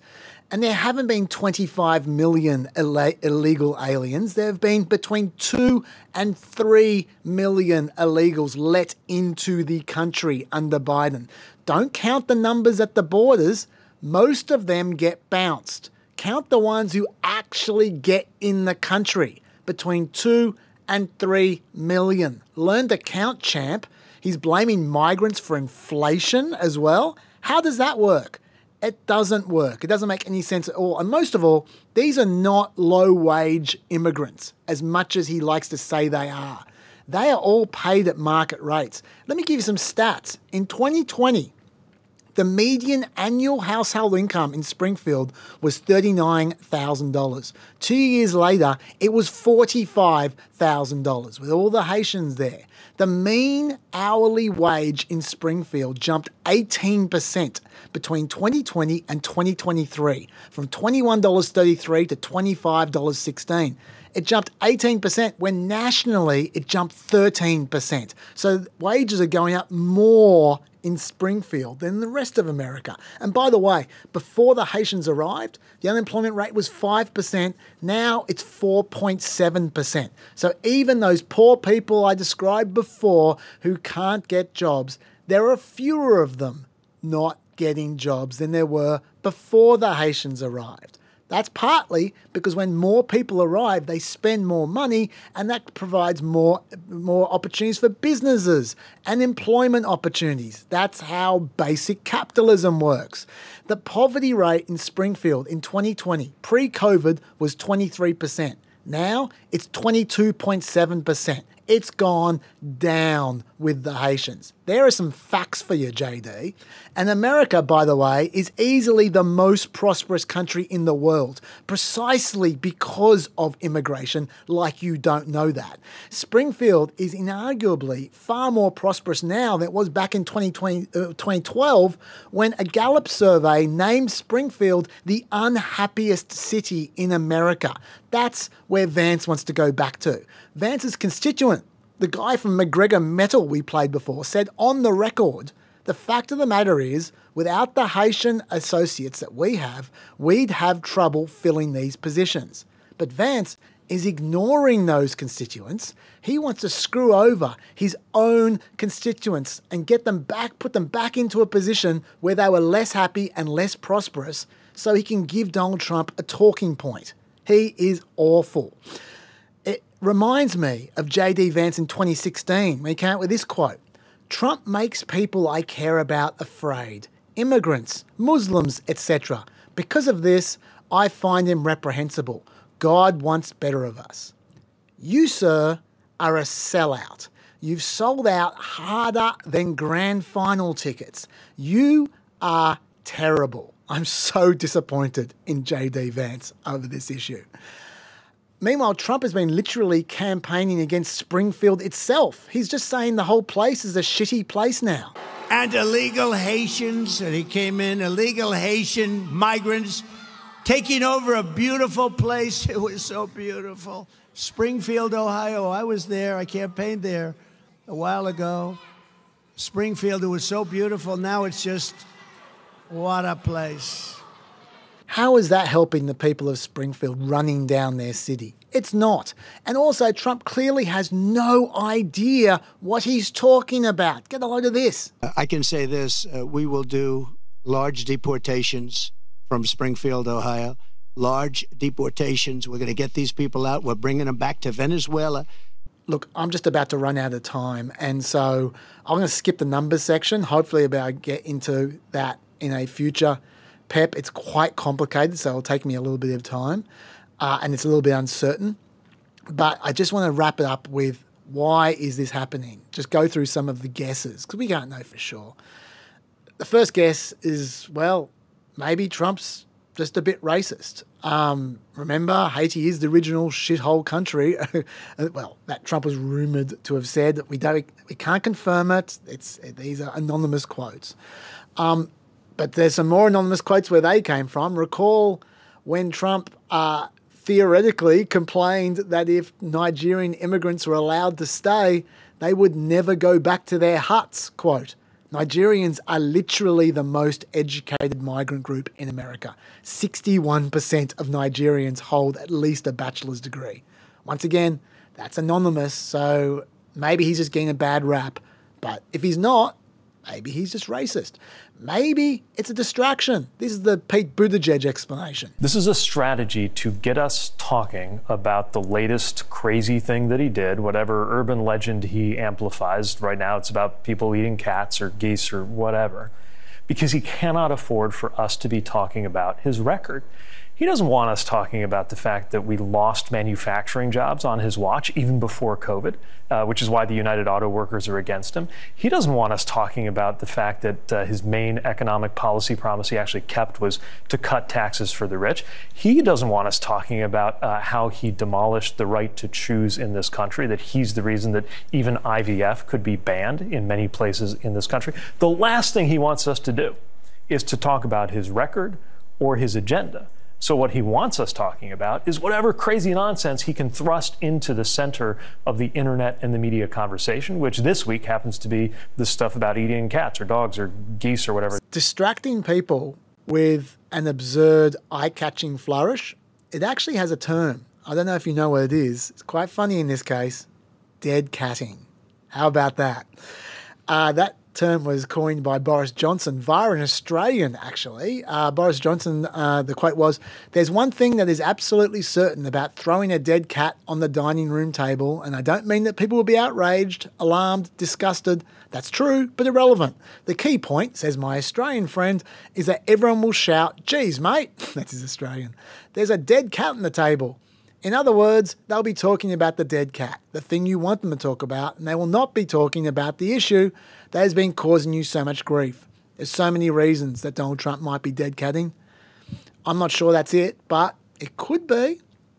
What I think it's about is keeping immigration in the news. According to Gallup, 55% of people want immigration to be reduced. That's the highest level since 2002. According to Axios, a majority of people now want mass deportations. They have never, in a poll, said that they had a majority wanting mass deportations, which is now Trump's policy, obviously. Maybe Trump has just decided that he'll do whatever he can to keep everyone talking about immigration for the next 6 weeks. Mark Caputo from the Bulwark spoke to one advisor, Trump advisor, and they said, "We talk about abortion, we lose. We talk about immigration, we win." And there's evidence out there of this. Trump is starting to move on to a new town called Charleroi in Pennsylvania. Trump says that it experienced a 2,000% increase in the population of Haitian migrants under Kamala Harris. Migrants rose from 120 to 2,000. So 2,000% is doing a lot of maths work there. 2,000, it is a lot for a small town, but I think Trump might be overselling that a bit. Will it work? Will the strategy work of keeping immigration in the news? Look, immigration-related chaos is a good strategy. If immigration has a lot of salience at the moment, if he's creating this sense of just chaos everywhere all around America because of immigration issues, then why wouldn't people vote for him? The one thing they trust about him is that he cares about reducing immigration. So that would make sense. If they just want the noise to stop, if they just think it's out of control, that's when you get a strongman in. That's when you get someone who says, "I'll just deport them all." So I think it's actually a good electoral strategy. Then again, he did try this in 2022 as well. He tried exactly the same strategy then, and it didn't work. Also, he isn't the only person playing this game. Kamala Harris, right now, I'll talk about this in the next PEP, is gearing up to play exactly the same game with abortion. Every single day or two, there's another abortion story which she's promoting, and you can see her revving up. So the last 6 weeks of this campaign, you have one side talking about abortion all the time, and the other side talking about immigration all the time. I don't know who wins out of that, but both of them, their strategies make sense. So we'll see how that works out. I can see why Trump thinks this will work. How will you feel if Trump doesn't win, Diane? Petrified. Petrified? Petrified. Of what may be happening? All the illegals coming through, they're going to make it up here to Michigan.